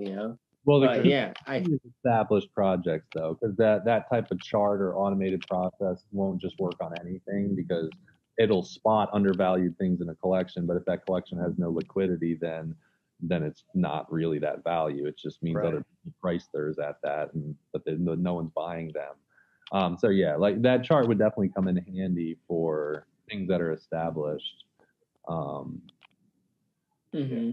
Yeah, the top 10 whatever on OpenSea. Top 10 collections or whatever, something like that. Yeah, you'd have to have a pretty big wallet to automate that process, though. Probably. But heck, actually, something like that might actually be something that could be a real ETF, not just something that's one of those indexes that they have on in DeFi, but something that could actually be something that's changed on the NYSE, something like that. But if nothing else, it could totally work on things like index finance and token, whatever that thing is. So yeah, I don't know, just throwing it out cool there. Idea, definitely. Yeah, going back a little bit in the conversation. Who's the Bored Ape guy? Is that his name's Mike? Or no? No, it's Boise. Boise? Yeah. Okay, yeah. Well, Boise was saying, with the whole Discord thing, because there's a lot of bots, or just how he was saying, people will buy up, basically to have a bunch of members. So an example of this is I was part of one Discord. It was called Nonconformist Ducks, and so I thought they had 12,000 Discord members, but I noticed that in the Discord it would only be 6 or 7 people really making conversation, which kind of was a red flag, but I ignored it. And then when it came to the minting, I thought, okay, these things are going to mint out right away. You got 12,000 people fighting for these 10,000 ducks. Some people are going to buy multiples. So right away, I bought 10 ducks as soon as minting opened up. And this was 2 months ago or a month and a half ago. And they still only have maybe 2,000 minted out of their 10,000. So clearly their Discord was completely, fake as far as the true amount of members that actually joined that. So looking for activity in a Discord, if you're looking to mint something, finding something that has a ton, where there's hundreds of people reacting to the moderators, or thousands of people reacting to what the moderators have to say, and hundreds or thousands of people, unique people, contributing to the chat, I find is big in assessing whether or not something's going to mint out right away. because it seems like there's only two types of projects. There's like ones that mint right away, like you barely have a chance to mint one, or there's ones that take forever to mint out, and then there's no real demand on the secondary market if they didn't mint right away. So, and then often I notice that if it is a project that minted right away and now they're on OpenSea, there's going to be a lot of hype around it for the people who couldn't mint one, and so you'll see a spike in price right off the bat for the first few days, but then it'll quickly die off. You know, sometimes going down to a fourth or a fifth of the peak of what it did in the first week or few days. So that's kind of something I take notice of if I'm trying to get a part of a project that's just releasing or just dropping. That's cool. And also probably Yeah, looking for utility, right? What was that? And also looking for utility, is that right? Yeah, of course, you'll go to the website, look for utility, look for the roadmap. What plans do they have to try to keep that floor price high? A lot of the things is, that maybe they're going to come out with a free airdrop collection for anyone who's holding, a current NFT, or it'll be that maybe they're going to take some of the funds, like, so say something has a 5% royalty and 2.5% of that goes back to the creators. Maybe they have a plan to use those funds to buy up the floor. Or, are they, something in the Discord, like they'll come up with creative ways basically to get people to list their NFTs at a higher price and create a higher floor price. And then that's like another thing that's important, that you have a strong community of people who understand that concept, that aren't paper handed. Like the apes clearly know how to like hold and raise the value, and not, and anybody who was paper handing their apes, got bought up by somebody who probably knows how to hold. So like kind of getting an assessment of how strong the community is, has an impact on like where the project's going to go. So I would just add to that real quick, that when it comes to roadmaps, the interesting thing now is it's you're going to see, kind of to your point, pretty much every roadmap is some form of, hey, we're going to give a certain percentage to some sort of charity. We probably are going to use some of the funds we give back to buy up the floor. We'll give you a free airdrop, and then we're going to have some sort of token that comes out a little bit later that gives you some funds, or you can make money off of. And so, for me, when it comes to roadmaps, try and look for ones that are trying to do something interesting. That still doesn't mean it's going to actually be anything, but the way I kind of explain it to a lot of people is, like, if we look at traditional business, companies would go out, they usually go through a funding round where they get some VCs or some other investors that come in really early, and then they use that money and they build out, a viable product. And then, by the time the average person can invest in it, when it IPOs, it's already at a pretty stable point. Where with NFTs, we're actually in that like early fund raise, of these projects, where we're the ones that are typically giving these projects the funds that they need to even get started with their plans and move forward. So, to that end, like, who's even behind the project? Do they have any experience, completing and doing a project? That can be really important. Kind of like I used to do with alts and other coins. It's like I do searches on Twitter, like, are any people that are kind of respected in the space talking about some of these projects, or does it seem like it's pretty much just the project talking about itself, or just doing like little giveaways where it's like, hey, if you retweet this, you'll have a chance to win a free NFT kind of thing? Like, what are people talking about it? And I think that's really helpful to know what, projects people in the space are really checking for. Yeah, that's definitely a good point, because the roadmaps have become almost identical to each other. Everyone's just promising the same future things that are going to be coming up. So looking at like the development team has kind of become important, because there's only a few out there that actually have people that are coming from some sort of established background. And when they do come from an established background, those tend to mint out like right away, which then you can kind of get a sense of how quick something might mint out based on the whitelist. If they already have thousands of people whitelisted and ready to buy, then that gives you a good sense of how much demand there's going to be. you know, more so than how many Discord members they have. I would say like how many people are getting whitelisted to buy these things could show more actual like true demand for the project. But yeah, definitely if they had like the Mechaverse collection, you know, had like 2 artists that were from, I don't know, it was like Disney or like, you know, big names who had already worked in that field, and that's why I think they had so much trust going into their drop.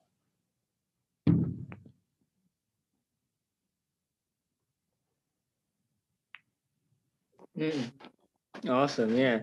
I have a question actually. How do you just find good projects that are currently minting or about to be minting? Well, so one way is that like Rarity.tools or OpenSea will have like upcoming things. So I mean, there's a lot of people that will advertise on the front page for like, you know, drops that are upcoming. So it's not necessarily like, okay, just because they're advertising, that's like a real strong sign, but it's somewhat of a sign, right? Because they've thought about the marketing and they're trying to get on the front pages of the major marketplaces. So you could, you know, you could start with just like the upcoming or notable drops or whatever a section and kind of flip through them, and then join, you know, go to their website first, see what they have to offer, then click on their Discord, see what people are saying, what, you know, what's going on with their community. But I guess it's a lot of just like if you have friends and they're saying, hey, I checked this thing out, this looks interesting, and then you can kind of look into that. Does anyone else have like good ways in which they explore new collections and how they go about, I guess, narrowing that down? Well, you know, I actually, I don't actually do any of the trading, but I know how I see a lot of new NFT projects. And that is most of the major dexes for chains. So like each chain is like 1 or 2 specific to that chain, decentralized exchange, will often have an NFT project of its own. Now, I don't know if those are going to be any value later, but they tend to stay up pretty valuable. I mean, they're usually like hundreds, thousands of dollars usually.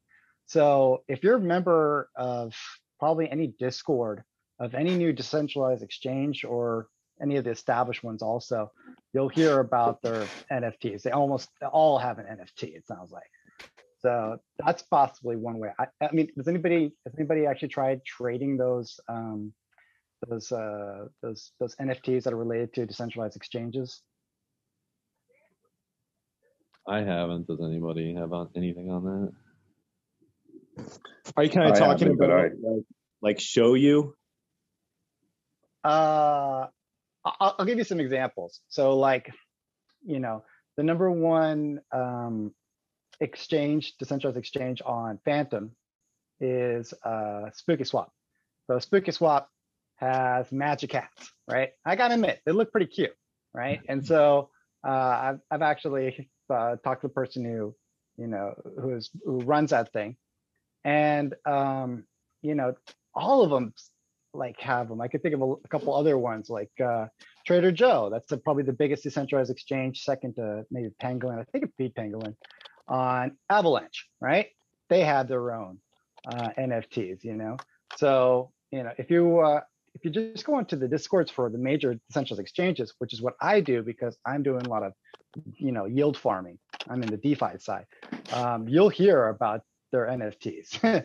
You can't get away from it. They talk about them so much. And I look at the prices of these things like PancakeSwap. They have their own NFTs too. They're selling pretty well too. So I just wonder if anybody's like flipping these, think they're a good value or not.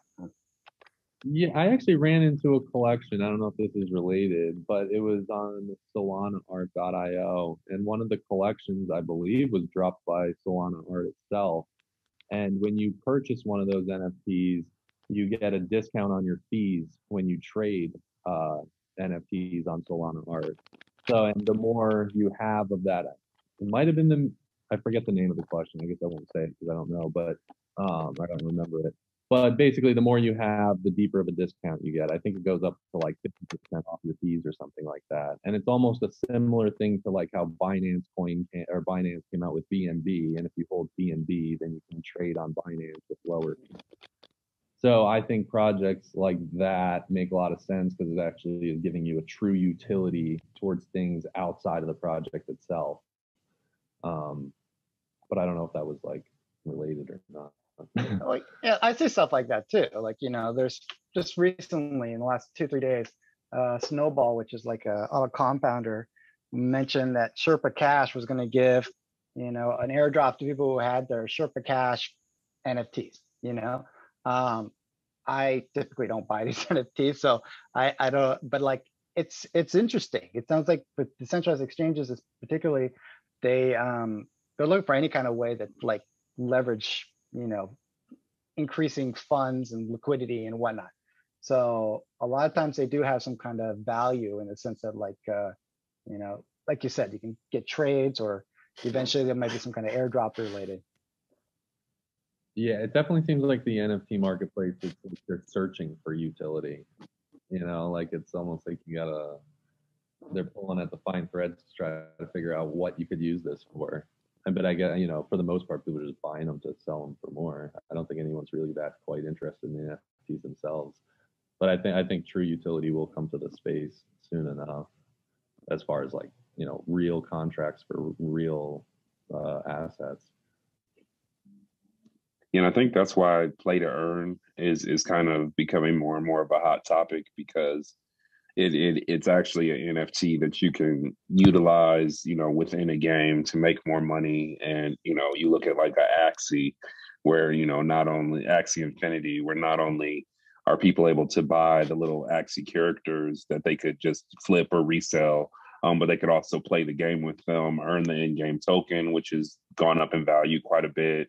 You can, I know a few people that are just breeders, where they're just breeding them together and then selling the offspring. Other people, they have kind of a real cool thing where they allow scholars to where, because, it's pretty expensive now to get started in the game. So if somebody essentially buys the Axies, they can have a scholar under them that will actually play the game for them. And then they kind of split the earnings for that. So, I know some of a friend of mine, he's up to like, I think like 20 something scholars of people that are just literally playing the game, and they're doing 50-50 splits on all the back end earnings. So, things like that, I think, are going to be the next phase. But to your point, I think, NFTs are going to kind of leak into every aspect of our lives, from everything from like our IDs to deeds to our houses, to our vehicle titles. Pretty much everything, I think, will end up being an NFT in 5 to 10 years. Yeah, I agree with that. That's crazy. It's funny, I just bought a new car, a Benz, and I was just laughing that like in the future, my grandkids will make fun of me that I have a car that actually uses a gasoline powered engine. No, they'll be making right, or even that I even drive my own car, right? Yeah, I definitely think major purchases will be done on NFTs eventually, so that it's an actual verified contract that's not going anywhere. It can't be changed by any authority or whatever.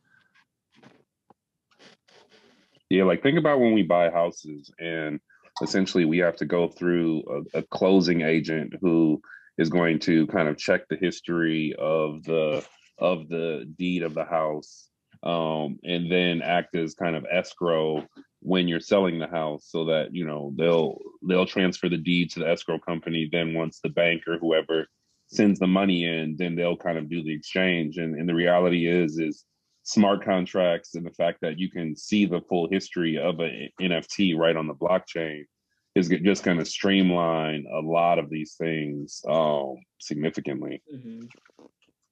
Yeah, but my question is though, like I've heard of this for a while, and one of the things I wanted to do was really get into the whole physical assets associated with NFTs thing. Like I'm an artist, I wanted to make my drawings into NFTs and then sell the physical drawing as well with it, right? But I don't think that's really working. And I mean, the idea's been around for at least a few years now, and I don't know what the hesitancy is for it.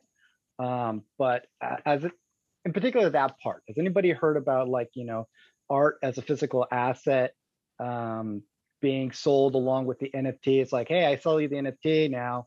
If you want, I'll give you the actual physical piece of art that I used to make this JPEG. Yeah, I've actually heard of that happening quite a bit. I think that there's two issues with it though. So I think people like it from a standpoint of you know, if I buy this NFT, I could potentially get, you know, whether it's the real artwork or a print of the artwork. But I think where there's a challenge that comes in is if you have, let's say, a physical piece that you want to be kind of NFT, so to speak, and the digital piece, if they're supposed to connect to each other at a certain point, how do they connect? Like I can easily just post a digital NFT on OpenSea and sell it. But if I sold that, you know, how would the new buyer ensure that they're going to get the physical piece or that you have that? So that's one of the bigger challenges. But we've seen some cool use cases of that. Like I think his name is Damian Hirst, who did the Currency Project, where, you know, it's like 10,000 digital NFTs that he put out, but that are like images of real art that he's created. And then after 12 months, he's allowing everybody to decide whether they want to keep the digital NFT or they want to get a physical of it. And for anybody that wants the physical, they're going to have to burn their digital NFT to get the physical painting. And so, you know, in a year, it's going to be the digital NFT is going to become deflationary because some percentage is going to burn them. And, you know, obviously game theory comes in there, which, you know, which might be more valuable or more rare at that point in time. But, you know, I think that was a really creative way to kind of do both things. Yeah, I remember hearing about that. I mean, you know, Damien Hirst, he like sold like, you know, a diamond encrusted skull for like 60 million or something like that. Those paper NFT things or whatever it was, where it's, you can either have the NFT or you can burn it. Those sold for like $2,000 each, which isn't, you know, slouch. It's not small, but you know, Damien Hirst is huge as far as modern artists go. So, you know, and that's about as big a use case as I've seen.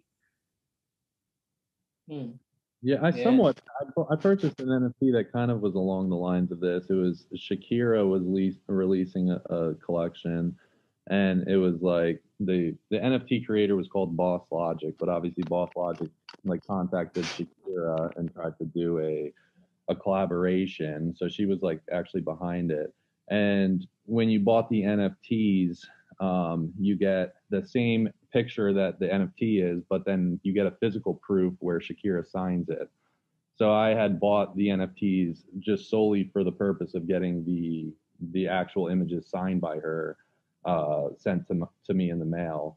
But it definitely gets tricky if you're trying to connect like physical assets with the NFT thing, because you have to trust that you're going, like, that the physical thing you're receiving is in fact what they're saying they're going to give you. You know, like that in itself has to be like vetted in some way. Whereas when you're only trading digital content, like that all the vetting is done right there on the blockchain. So yeah, it'll be interesting to see how they kind of sort that issue out of like verifying physical assets through an NFT contract. Because like technically you don't really even need to have any picture or anything associated with that NFT. It could just be a contract for that asset, for the physical asset purchase. But then you're kind of running into the issue of how do you know that you're actually going to get that physical asset and that it is legit. So it'll be interesting to see like how they kind of sort that issue out with time. Well, the second part, they've already, I saw this because I was looking into it. That second part they're kind of working on already, the whole like making sure that's legit, where they put like an RFID tag in there and you scan it, and then you could say that it is indeed the one that's related to this smart contract. But the first part, you're right. You know, you bought it. How do you know you're going to get it? The physical asset along with it. You know, that part, I don't know. And that's the thing. If you're minting it and it's like you're expected to get it from the creator, Damien Hirst or someone, then I feel like it's probably pretty likely to happen, unless the project totally falls apart. Well, it's actually, but if it's just on the secondary market, you know, like someone buys it and then they sell it and they just don't send them the physical thing. But that's Exactly. what I'm literally running into right now is I bought those NFTs and I was never contacted any further about how I'm getting these physical proofs. So I had to then call up, like there's no one to call on OpenSea. Like I sent them emails, but I don't get anything back. So I ultimately had to call my credit card company and get the charges reversed. It was on Maker's Place, so I could actually like buy the NFT with it. So you just got them reverted because you couldn't figure out how to do it. Well, they gave me all my money back, and I still have the NFTs, but I don't have the physical proof. So like clearly, there's an issue with how this thing whole works out. Because like, who do you contact when you don't get your? I mean, I feel like that's the project itself, right? The Discord channel or the people organizing it. Yeah, and I don't know what happens in that case, like when you've transferred crypto, because it's not like you can just call up Ethereum and get your money back. So yeah, and that's the tough thing about having, you know, important things like your house. You know, like the blockchain is very no refunds, no takebacks. You know, if you forget your password, it's like your house just has to be foreclosed and no one can use that land ever because it's in a wallet that's can't be accessed. Yeah, that would be another interesting case, right?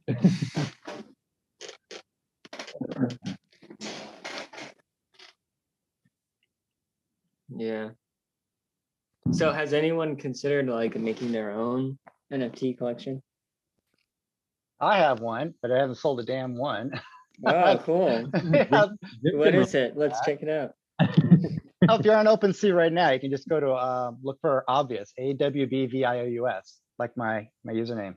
By the way, do it slower. What was it? Okay, so like the word obvious, but with an AW instead of an O. The AWBVIOUS. Oh wait, AW? Yeah. There you go. That's me at the top right there. Wait, how'd you get that name? Oh, it's my initials is the first four of it. And then, you know, I used it for like all kinds of arts and stuff. Gotcha. See, I got the ENS, Cool. the ENS drop, but since I didn't make my my dedicated, I got like half the airdrop. It's kind of lame. But so these are some of the like lame things that I've been trying to do. But if you scroll down, there's some more like actual art. That was actually part of a contest for X token, and I didn't actually make it. Then I tried to make like CryptoPunks, Crypto Promorphics, which is those icons right there. But you know, I didn't sell one. If I was gonna sell one, I was gonna sell more. That right there, this is Crypto Y'all, is a first crypto fiction, I think. You know, I wrote it on which chain was it? It was not Steam, but Hive, and it was kind of about Justin Sun, honestly. And so, you know, I figured, hey, I'll make it into an NFT itself. I haven't sold it yet because it is the reason why I did it for 1 million. Yeah, it's a little high. Yeah, the reason why I did it for 1 million though was because Justin Sun opened up his own NFT collection where the minimum was going to be 1 million. And so I was like, you know, I'm going to shoot for the stars here. You know, I mean, like it's about Justin Sun. You know, he might be like, ooh, it's about me. I mean, kind of, it's not exactly. You know, maybe I could sell it. And so, but I haven't. Maybe someone with a big wallet will misclick. Yeah, you never know, right? You never know. But yeah, so everything here I put down for like 1 ETH, and there should be a lot more. Most of them are actually my actual drawings. If you scroll down, and what I did is I, you know, scanned them and then I turned them into PNGs or SFGs, you know, vector drawings. I don't know. Does it scroll down any further? Yeah, it's not letting me scroll down any further than this. That's weird. Yeah, you got to make them all 1 ETH and then just one of them make it 0.5 ETH, and then Jim's automated program will pick up the discrepancy and automatically purchase it for you. Yeah, except for I am like probably ranked 1 million on the list, you know. So maybe if you put in like the word sketch 0 up top, because that's the collection. Sketch 0. Yeah. Is there a space or no space? No space. No space. 0 space. So no space. It should be right next to it. It's the one right below it where it says 82 items. Right below it. That one, yeah. Gotcha. Yeah. So these are my drawings, and I did them as both like PNG and SFG. So if you look at the SFG ones, what I did is I scanned them, I then vectorized them, so that way when you zoom in, you don't get all pixelated, right? Okay. So yeah, and like I tried also to what do you call it? Bundle them so you could get both the SFG and the PNG together for like 1.5 as opposed to each one individually for 1. I Cool. spent some time doing this. And sorry, did you say, how did you actually mint it? Did you make a smart contract or use like Rarible or something? No. So what I did is I just went through and uploaded them onto OpenSea. So these are those. Oh, right, on OpenSea. Oh, and the create button. Yeah. Okay. Yeah. Because those are free. So you sketch all these yourself? What's that? Do you sketch all these on a computer or on like paper first, or how do you Right. So what I did is I sketched it first on paper, then I took pictures or scanned them. Actually, I did pictures. I should have scanned them. And then what I did is I took Photoshop. I got rid of all the shadows, so it's just black and white. And then because there's shadows that happens when you take pictures, then I vectorized them. So the ones that say SFG, they are vectorized, which means that they're not going to be all little pixels. You can zoom in on them. Yeah. But yeah, these were all hand drawn on paper first. Yeah. I like these women ones. You draw some good female models. yeah. So if I'm going to draw something, I'm going to draw something that I'm interested in, right? So, can I ask you, do you have any following like for your art, like just outside of NFTs? So, with that being said, I would say, and I actually like a lot of your pieces. Some are a little quirky to me, but I do like a number of them. But I think you're just kind of priced a bit high to start, right. Or if you are priced this high, like you really, I think, and I've talked to a number of artists that are in similar boats where it's just kind of like, hey, I made this art, I posted it, why isn't it selling? And the reality is like, that's kind of the first step. But then it's like, what are you doing to kind of promote yourself and the products? There's hundreds of thousands, probably millions of NFTs on OpenSea right now. So, are you on Twitter? Are you on social media? Do you have a Discord where you're trying to kind of build up a group that kind of understands where you're coming from, where you can kind of talk more directly to your potential, following around like what your real thought process was and why these have more meaning than potentially just, what we're seeing, and getting like a core following that can start buying and promoting it to other people. But, so I think you just need to do more work to kind of promote it. And then also like, and I hate to say this because I do feel like art is art, right? But I think in the current state of NFTs, there is a lot of kind of like, what is the utility? And exactly. So, obviously, with certain art, there isn't necessarily a utility. But what I have seen like artists do as a utility for their art is maybe where it's like, hey, the utility of you owning one of my pieces is that, anytime I do a new drop, you guys will be whitelisted to be able to buy it first before anybody else out there. Or for people that have already bought my art like once every few months or once a month or something like that, I'll airdrop a piece to the people that have bought my art, or randomly to the people that have bought my art. So it's almost like, hey, I believe in your art. Now I've kind of spoken with my dollars, and now you really taking care of that core group and kind of building from there. So, just a couple thoughts. Oh, no, those are good. Those are very good. In fact, that's like if in the chat earlier, I was asking like, what are some good no code solutions for utility, and I got some good links in there like mintgate.io, unlock protocol, collab.land, guild.xyz. And I've seen collab.land a lot on Discord. So, I totally agree with you, because I am more skeptical than anyone about NFTs without, utility. So yeah, I'm going to try to figure out some way to actually make some utility for these, because until then, I don't even feel comfortable trying to hawk them, I got to give them some kind of value for sure. Agreed.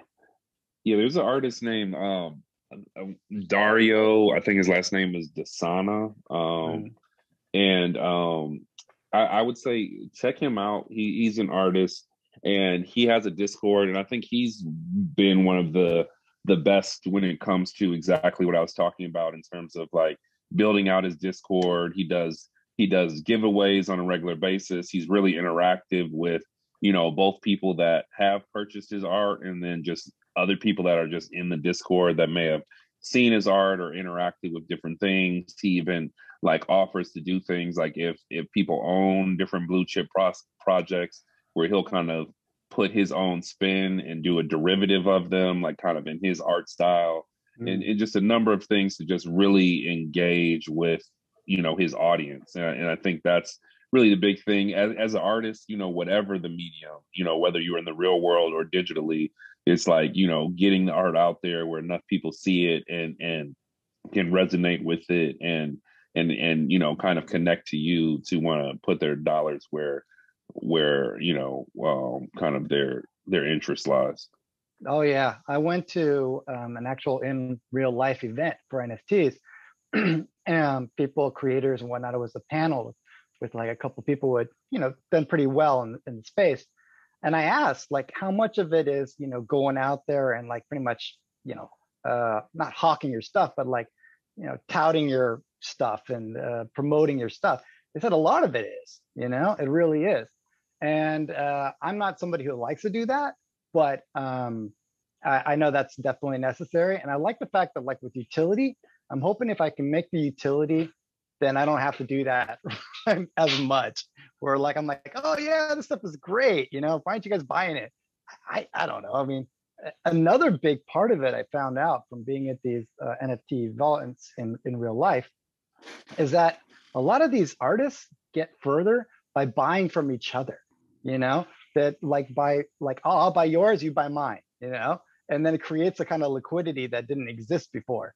And I wouldn't also feel comfortable about doing that either, but it's very interesting. There are some definite ways to get in the space. Just to chip in at this, what you just said, it also creates provenance. So if you have a guy who on the record paid $1 million for your stuff, you can point to that and it creates a market. Yeah, absolutely. Yeah, trust and momentum. I feel like if you can create momentum, whether that's people inside buying it up and creating a prospective demand, or it's definitely like a matter of like, so Gary V has a collection. I don't know if you guys have seen it. It's called V Friends, and he does like really elementary sketches. It must take him like 20 seconds or less to do each sketch, but because he has a platform, he has a social media presence, he's able to sell them just simply because of who he is. But for artists who aren't well known and they're trying to release a collection, like it's got to either be utility or some sort of momentum. People are seeing that people are buying them, they see that demand, they see the prices going up, and then they buy one for that purpose. Was Gary Vee that guy who was able to sell like his doodle on Sotheby's? Most likely, they're like little doodles, and he's the whole like YouTube inspirational type of speakers that's like just basically telling like, buy my course and I'll teach you how to be successful type stuff. He's like a Grant Cardone or any of those YouTube inspirational success people. Yeah, I couldn't do that either. Hey Mike, you want to look up the silly squares? Oh yeah. Shameless plug. That's it. All right, well, let me see if I can. So what comes up actually, it's kind of funny, right?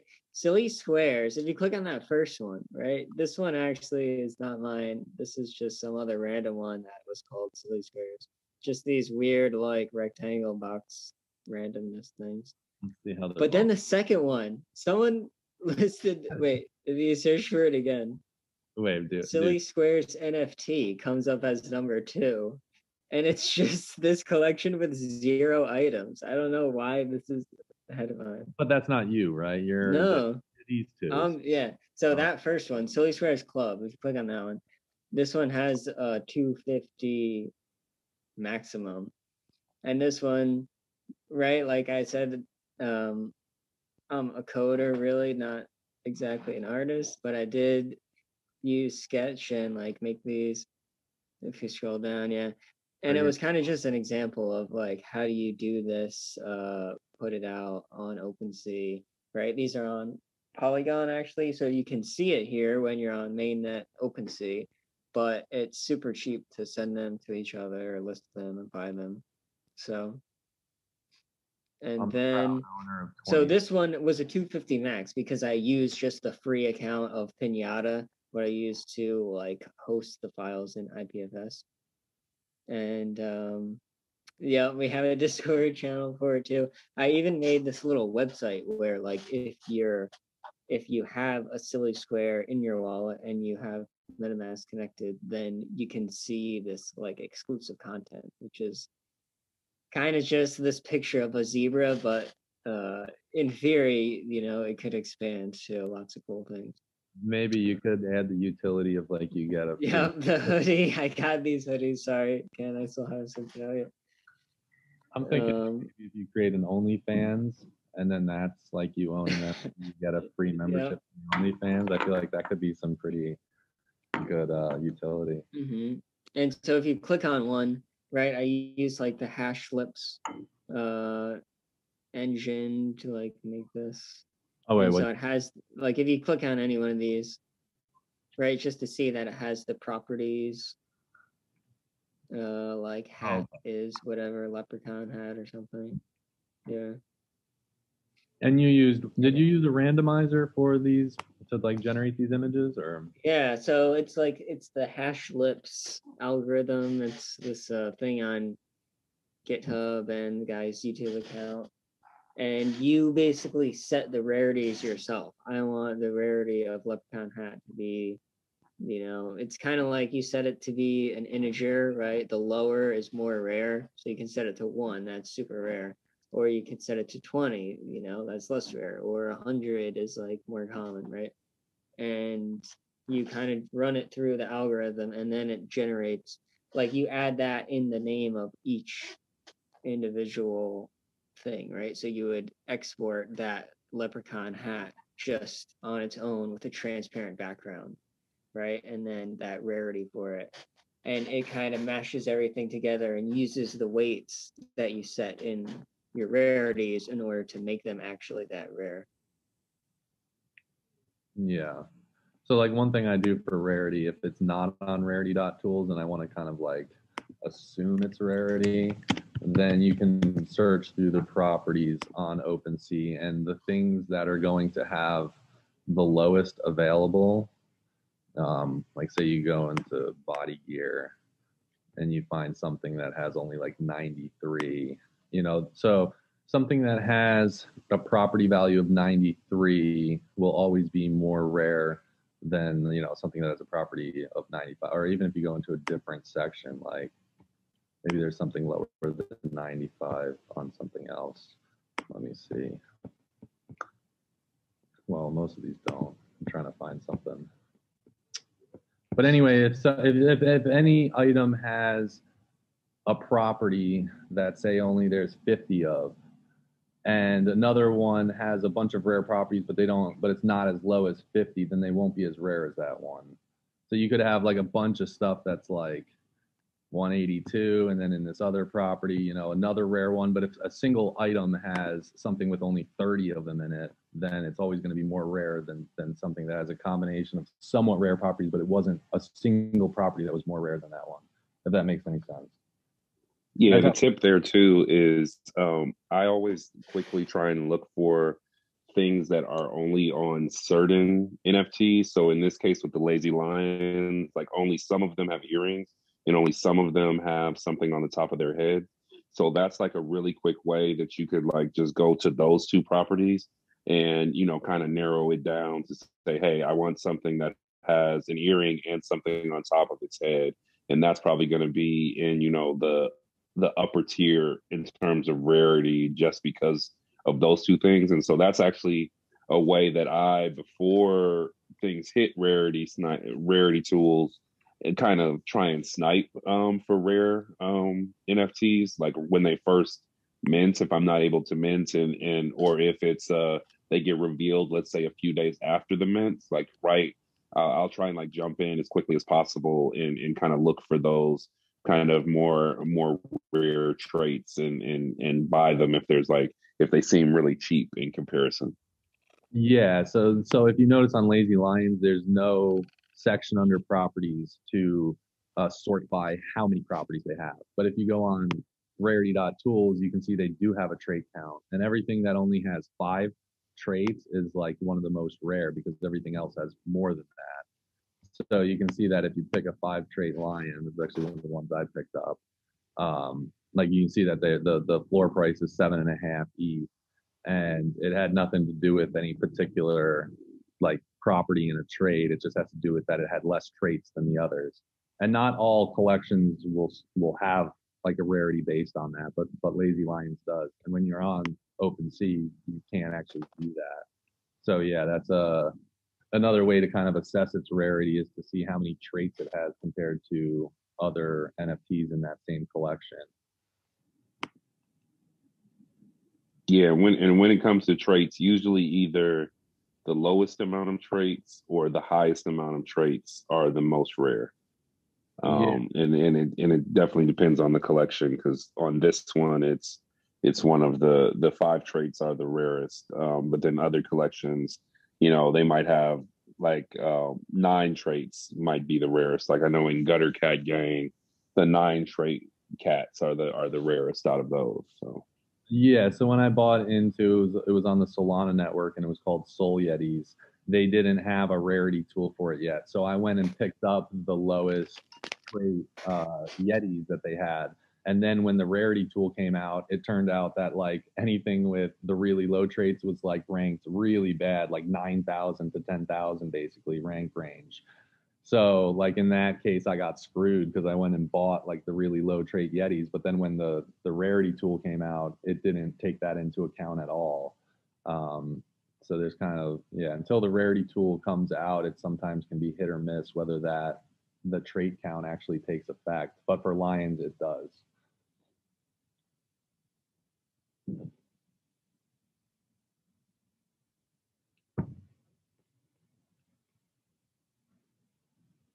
You got anything else for us, Jim? It's funny, you're calling me James, man. It shows like how long you've known me, right? Nobody even calls me James anymore. Sad. I guess I'm just, other people call you Jim, so I figured I'd create a standard and stick with it.